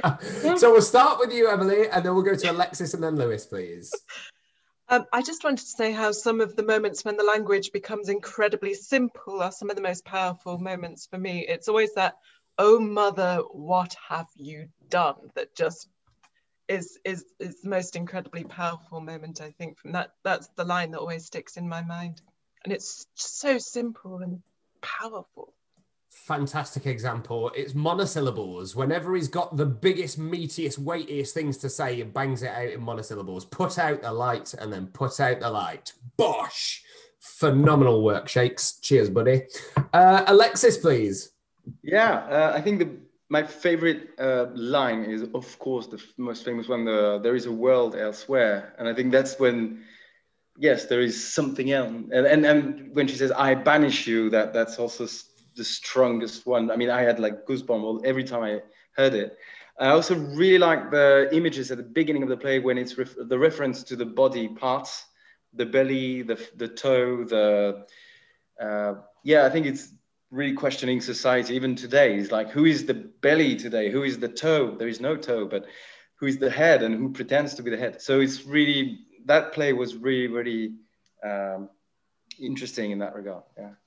Absolutely. There's a line in here that punched me in the face when we read it for the first time. Repeal daily any wholesome act established against the rich. Yeah. And provide more piercing statutes daily to chain up and restrain the poor. Yeah. Could have been written tomorrow, never mind yesterday. Lewis, over to you.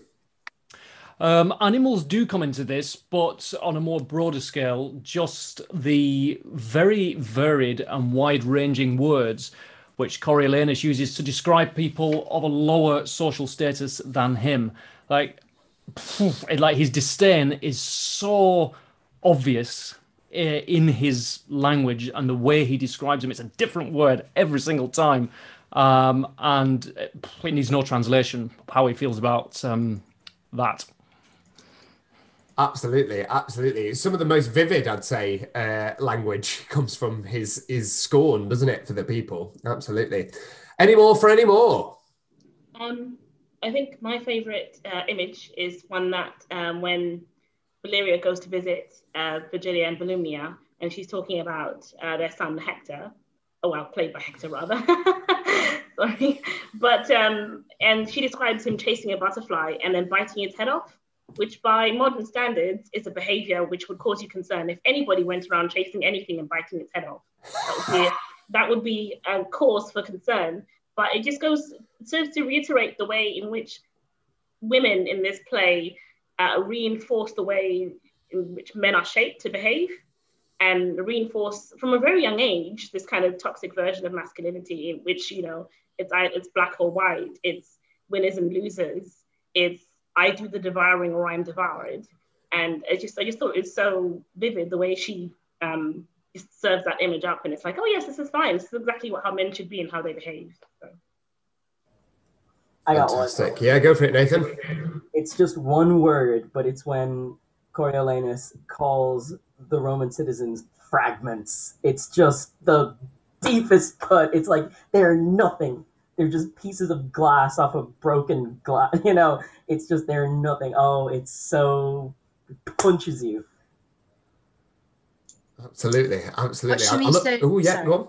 Sean? What Shamisa said made me think as well about tears. Tears occur so often, and it's often kind of a caveat to a man in the play trying to say, I'm not being manly enough here. But yeah, just tears, water. Oh. Absolutely. Very much a play of fire and water, this one, isn't it? Definitely. It's also interesting, following on from that the women cry, the women weep. Coriolanus doesn't understand, for example, why his wife weeps for joy. Menenius weeps out of a combination of joy and grief, worry, terror, love of Rome, love of Coriolanus. But also what we were saying about, you know, masculinity. And Coriolanus, of course, was made what he was, it seems to us, doesn't it, looking at the play, by his mother. So what does that say about the path that males tread? How much is forced upon them? How much is, you know, nature, nurture, all that? But I mean, especially in this play, which is so hard and male in so many ways, and yet at the heart of it, there is this woman, Volumnia. Fascinating. Absolutely, absolutely. I'd love to throw over to you to speak to that briefly, Joyce, if you'd like to. No, she's. I think she is someone that would have gone to war in modern times. She's a soldier in her heart, and so she's living vicariously through her son, and so everything that's sort of fighty is praised, and anything not is poo-pooed, and the whole crying as a weakness, and it's really lovely that then right at the end then he cries, and his eyes sweat. Is that the line, Alix? Sweat compassion, is it? Yeah. Sweat compassion, and it's I think they do love each other, but it's an odd relationship. Absolutely. Jamie, you had your hand up. I was just thinking on sticking with this subject of crying and that. It's interesting because it's different to a lot of other Shakespeare plays where you get these sort of powerful male leader figures who are, if they're in tears, it's a show of being genuine, and therefore a show of strength. Like, hey, look, I'm crying. This means I mean what I'm saying. You can trust me. And in Coriolanus's case, it's just like, oh, you've made me cry. Well, my life is over now. Peace out. I'm gone. I have nothing more to... It's like, I can't hide behind that shield anymore. And that's an interesting sort of comparison. Yeah, absolutely. It's really interesting, actually, comparing this with the earlier Roman plays, and in particular Julius Caesar, for what is so similar and what is so different. And I feel like that's one of those key kind of transformations between the two plays. We had a question come in. Someone said that they'd just be fascinated to hear from Sian and Alix about what it was like to embody such masculine, hyper toxic masculine kind of characters, and what that felt like going through it. I've got my mic on, so I'll speak first. It was really, really fun, but I'm glad that's not my life. I was teaching yesterday morning before rehearsals, and my student said, "Wow, you're really scary today." I'm like, "Yeah, I'm Coriolanus. Sorry." It's really fun to have rage, to express rage, because women are not supposed to do that, and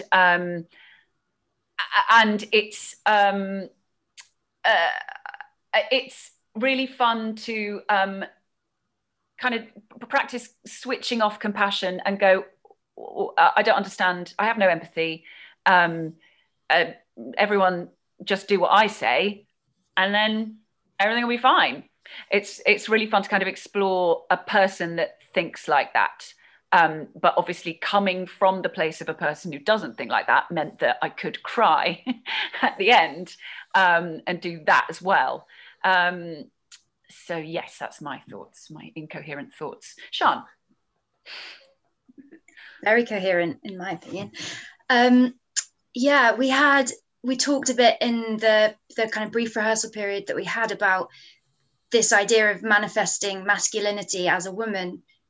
And I think it can be really easy to get carried away by this sort of projection of what would a man do in this situation? But it's to kind of internalize it. And what I felt like, and maybe this is wrong, but what I felt like I needed to do was, I was feeling it, but I just wasn't allowed to project it, because that's not what they're allowed to do. So we talked a bit about being sort of like a wounded animal, and it was something that, like, if I was playing a woman, I might allow my feelings to be externalized that bit more, or to let other people know how I'm feeling. But playing this male macho character, it was a case of having that journey almost in my head and my heart, but not letting anyone know about it, because we can't.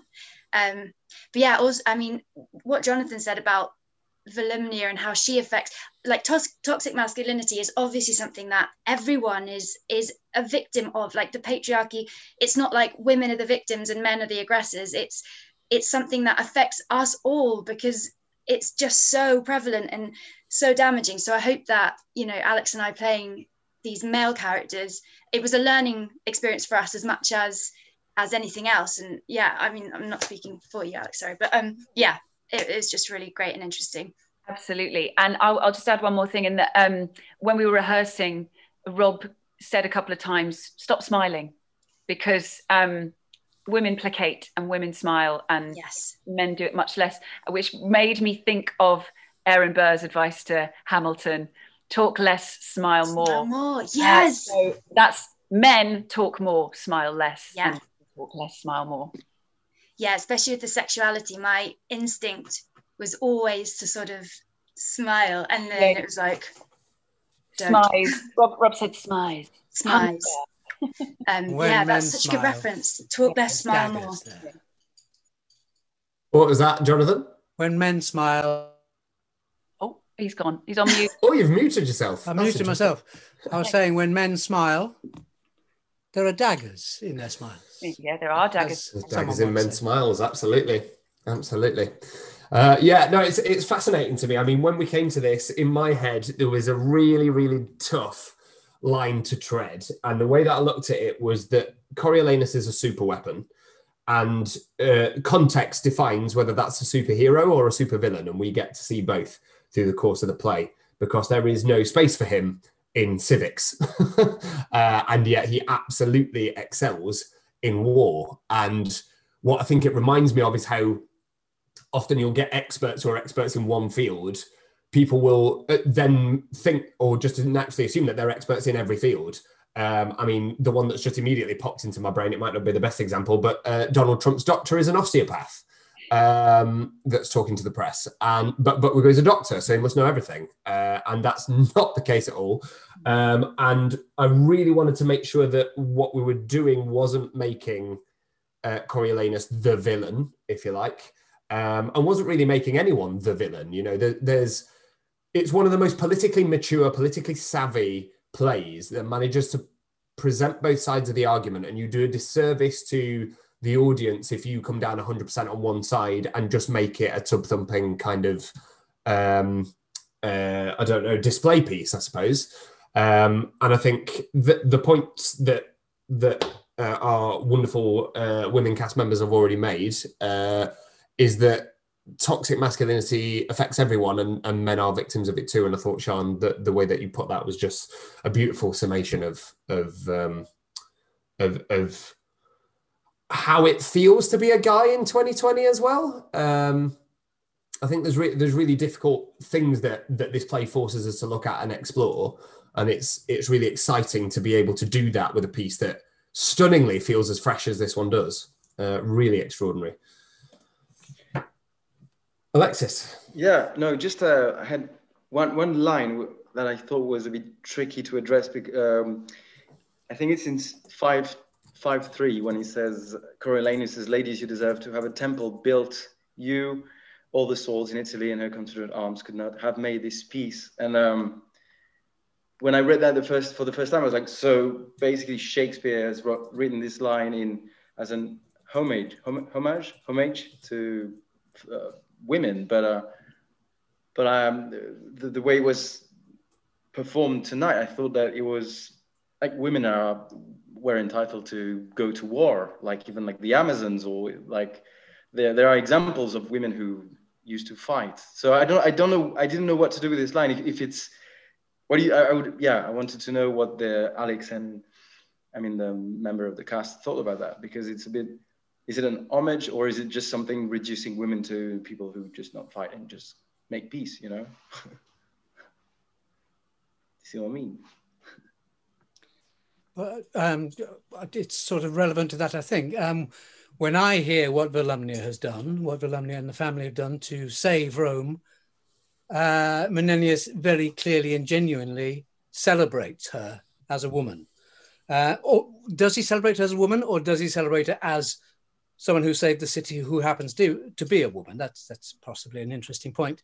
But she is a treasure to him because of what she's done in saving Rome. Yeah, okay. Alix, what did it mean to you?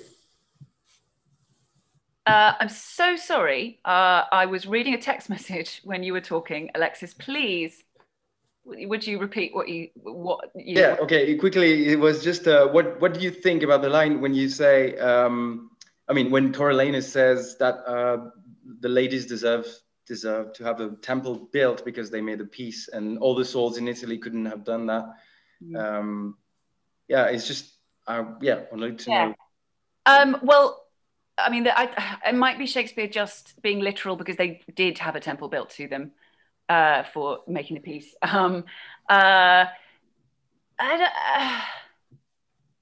don't know, because he's so conflicted at that point. Coriolanus, what did Shakespeare mean? I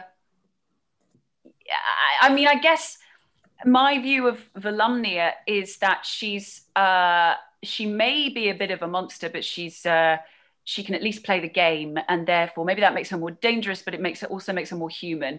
And Coriolanus can't cope with having to play the game and can't cope when he breaks down. So I guess Volumnia is therefore a more rounded character, more rounded human being, and that's what is meant by that, I guess.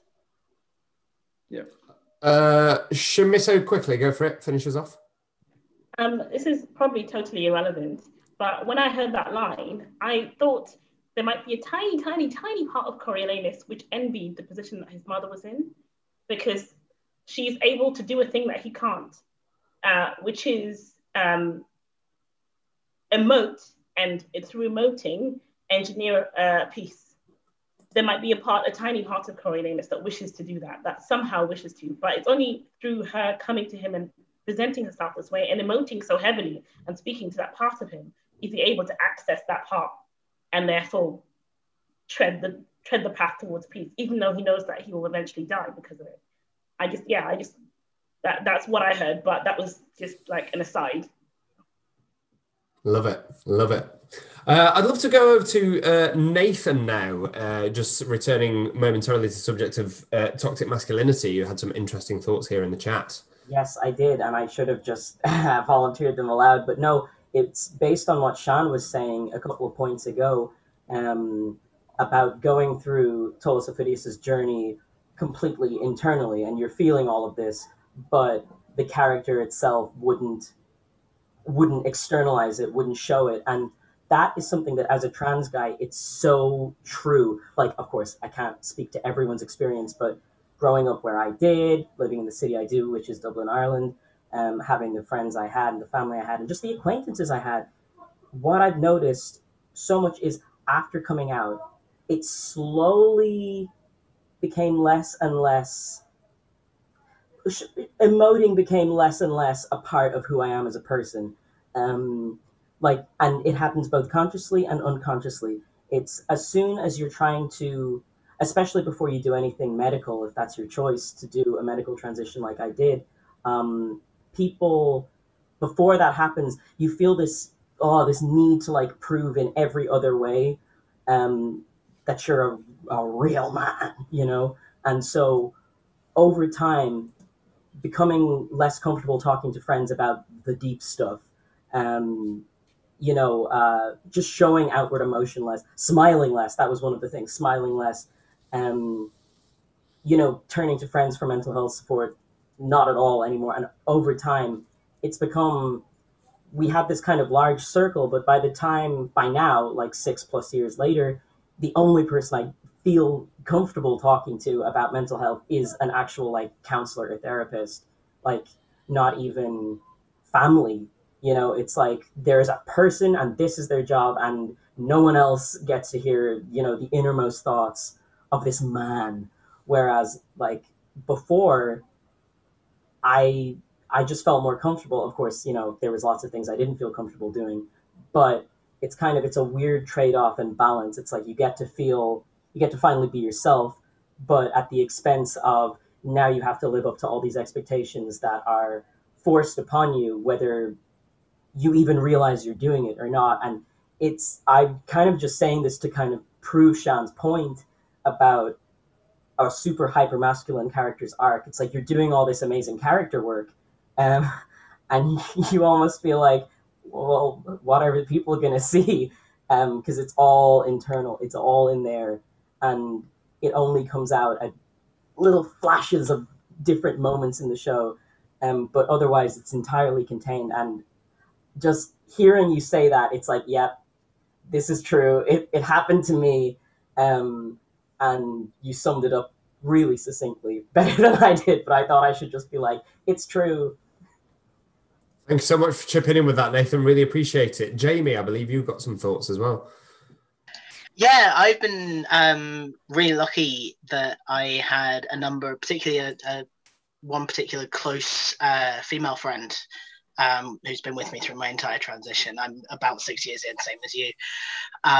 And so that's been really helpful. I was also, I've always been one of these people who's always been very open about talking about stuff, but not necessarily particularly demonstrative necessarily. And starting the different hormones, man, that makes that go so much more into stark relief.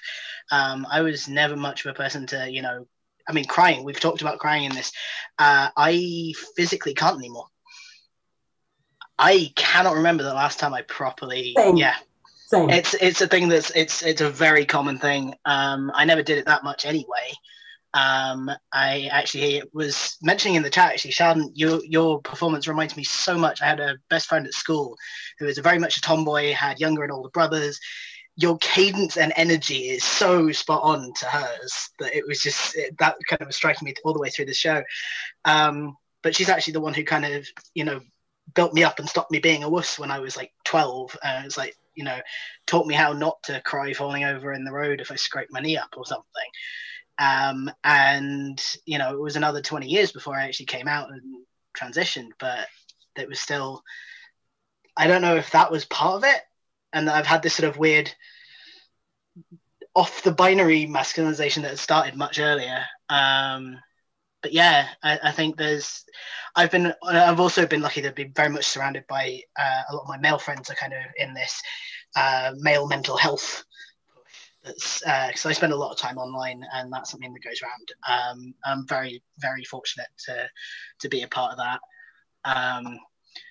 And it has saved a couple of lives in my friend group in the last decade or so, and failed to in one or two cases as well. So it's something that's at the forefront of a lot of my friends, which is really a good thing, because yeah, as you say, it's so easy to slide back to just going, oh yeah, we'll interact if we're just the lads, you making fun of each other and trying to break each other down a lot of the time. And that's been a tough language to learn. Yeah, it's so fascinating, isn't it? I think obviously this lens on this particular topic is just so extraordinary, and thank you both so much for sharing. I think it really sheds a light, puts in stark relief, I think you said, Jamie, I think is a really good way of putting it.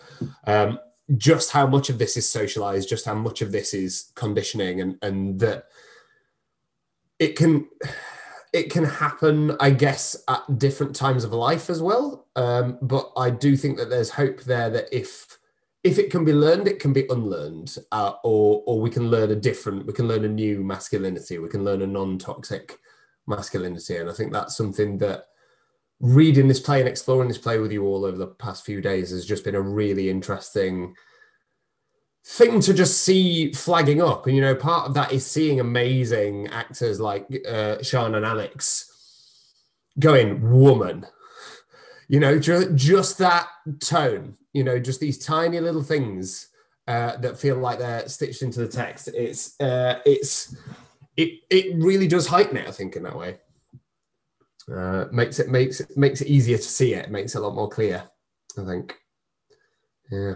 Wonderful. Sarah, do we have one more question to finish off? Ooh, let me see. So, I'm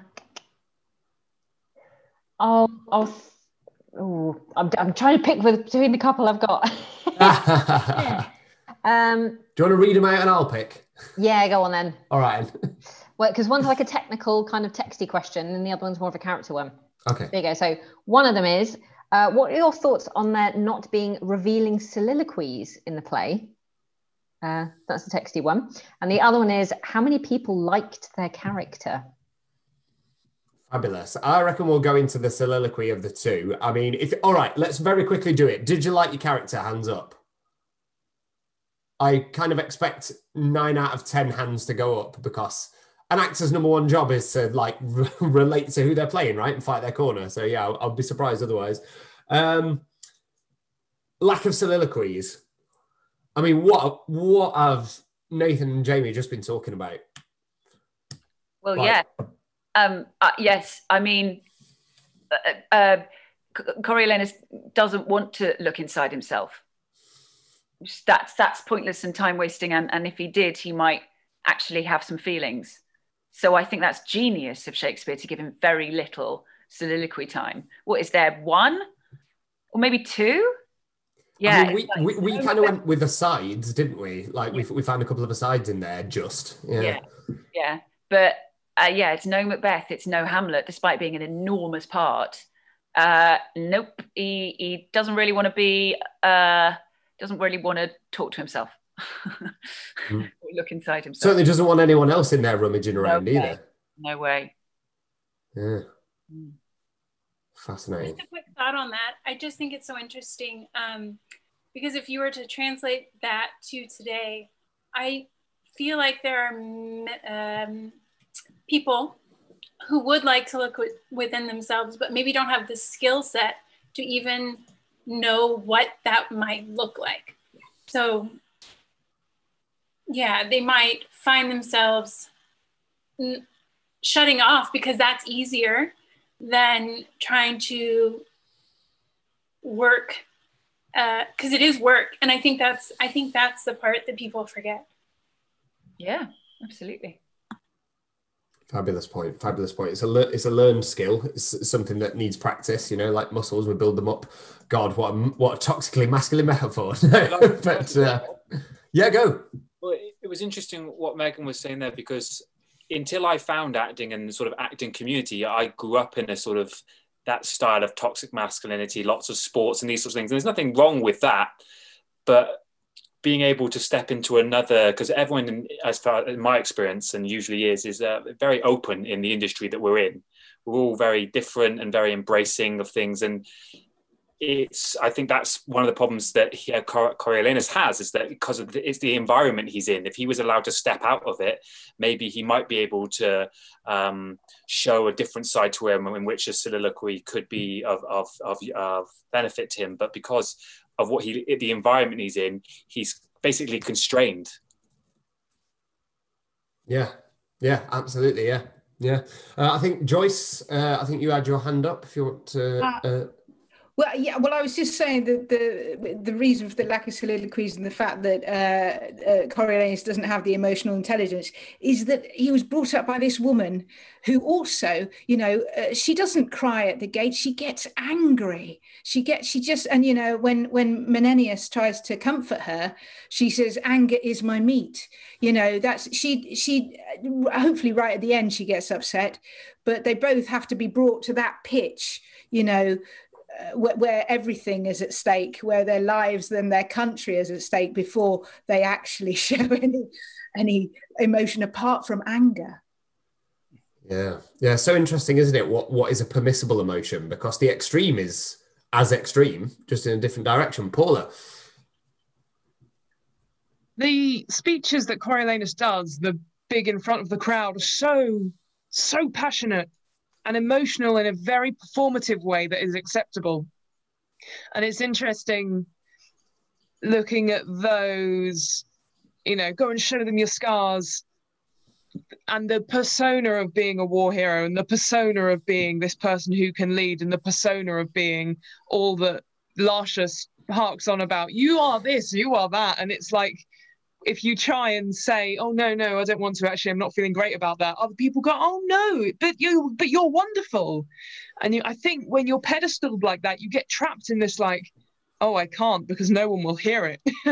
You can't just not talk about it, no one will hear it. And I do think that is particularly a problem for people who find themselves at the top of a pile to an extent. It's like the cost of being vulnerable becomes too great after a time, and you just can't. Wonderful. Sian? Slightly less deep, I guess, but another thing with the soliloquies, something that strikes me about this play so much is how much everything is about antithesis and balance, and the rich versus the poor, the government versus the people, Tullus versus everything's like mother versus son. So the space for self-exploration isn't really there. No one's very existential because they're only looking at themselves in comparison to the other thing. And so we don't get those sort of stepping back and exploring the self-soliloquy because there's just no room for it, maybe. Yeah, the enemy's always outside. Jonathan? Yes, just that looking at it from a slightly different point of view, from the point of view of the writing of a play and the crafting of the play, the soliloquy was of course often not a deep internal monologue, but a character speaking directly to the audience. And this can happen with Hamlet, it can happen with Richard III. You don't have to be you can be a villain. Iago has speeches to the audience. What it needs, even with Iago, I think, is some sort of empathy. That the audience want to hear your thoughts, they want to listen to you direct, never mind what's happening in the narrative, so what have you got to say for yourself? But of course, Coriolanus is utterly without empathy. So there is no reason why he should want to speak to an audience, or why an audience should want to hear, in that sense, direct from him. Absolutely, absolutely. I always think, it feels like a globe play, this, for me, rather than an indoor show.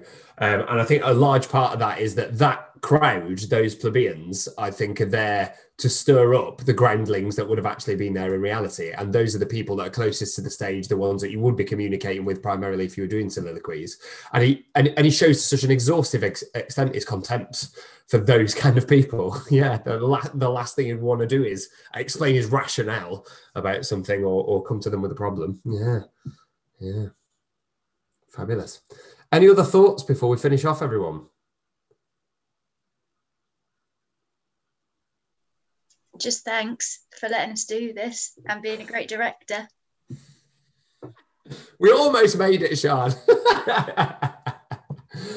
Thanks I so don't much. actually know how you do it. This is what, number 30, 32, and you've done every 32. single one. It is astonishing. Congratulations. Do you think, like, after actually sitting back as Swing and not having all the actor like, oh, but what about this jacket? What about this facial hair?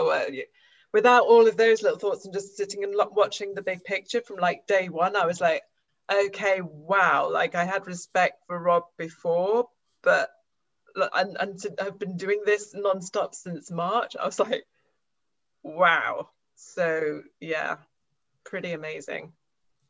And I have to say as well, and Sarah, but yeah, it's just because I was watching Rob, Sarah's very invisible in her work, but yeah, impressed. I also wanted to say it's very rare that you get the opportunity to really feel Shakespeare be reinvented and revitalized in a new format. And the way that you guys have taken Zoom and this situation that we all find ourselves in, really turned it into this wonderfully positive thing every week is just astonishing, and truly hats off to you and the entire team. Thanks so much. And I'm going to end it there. Sorry, but it's just a thought came, and then we're done. But it's just the idea of bravery. When we think about Roman times, bravery was going to war, to fight, to be a man, all we've discussed. But I think, I don't know, the whole show must go online. It's not like, the idea of bravery is to questioning all our ideas, prejudices and everything. And I think on every single show, and that's what impressed me the most. Like, I remember, like, could it be The Merchant of Venice, about different questions? But there was always this process of questioning our thoughts, our prejudices about gender, about racism and all these things. And I think that's the true bravery of nowadays, And I think that's what this kind of project is bringing. It's not going to war or fighting a fucking virus, sorry for that, but it's just questioning ourselves. So thank you for that. Yeah. Well, we can only do what we are fitted to bear. Is that the Marcus Aurelius quote? Well, this is what we can do. We can focus on what we can do or what we can't do, and I can't do much about a a global virus, sadly. No, it was a bad example. No, absolutely, no. Sorry, I'm not wishing. I'm not taking it as a jab. Don't worry. I'm simply saying that if we Stephen in the chat's just said, "Fix it, Rob." Come on. Sadly, not on the agenda for Show Must Go Online, but if we can examine ourselves and use this time.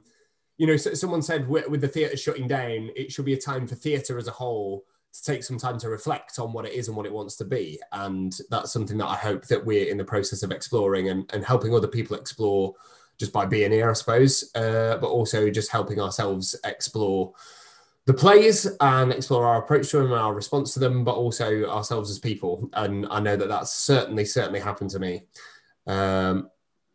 So thank you so much for joining us, everybody. Really appreciate it. We're back next week with The Winter's Tale. It's a bizarre play, The Winter's Tale, but it's a magnificent play. It's weird. Shakespeare seems to be doing this more and more, like Timon of Athens. It's a play of two halves, and they're very, very, very different. But you get one of the most intense and sophisticated psychological thrillers in the second half, and the most joyous, ridiculous knockabout comedy in the second half. And I can't wait to just smash those two things against each other with this phenomenal speech from Time in the middle. Time itself takes the stage. So if you're excited to see that, tune in next week. Thanks so much, everyone, and good night.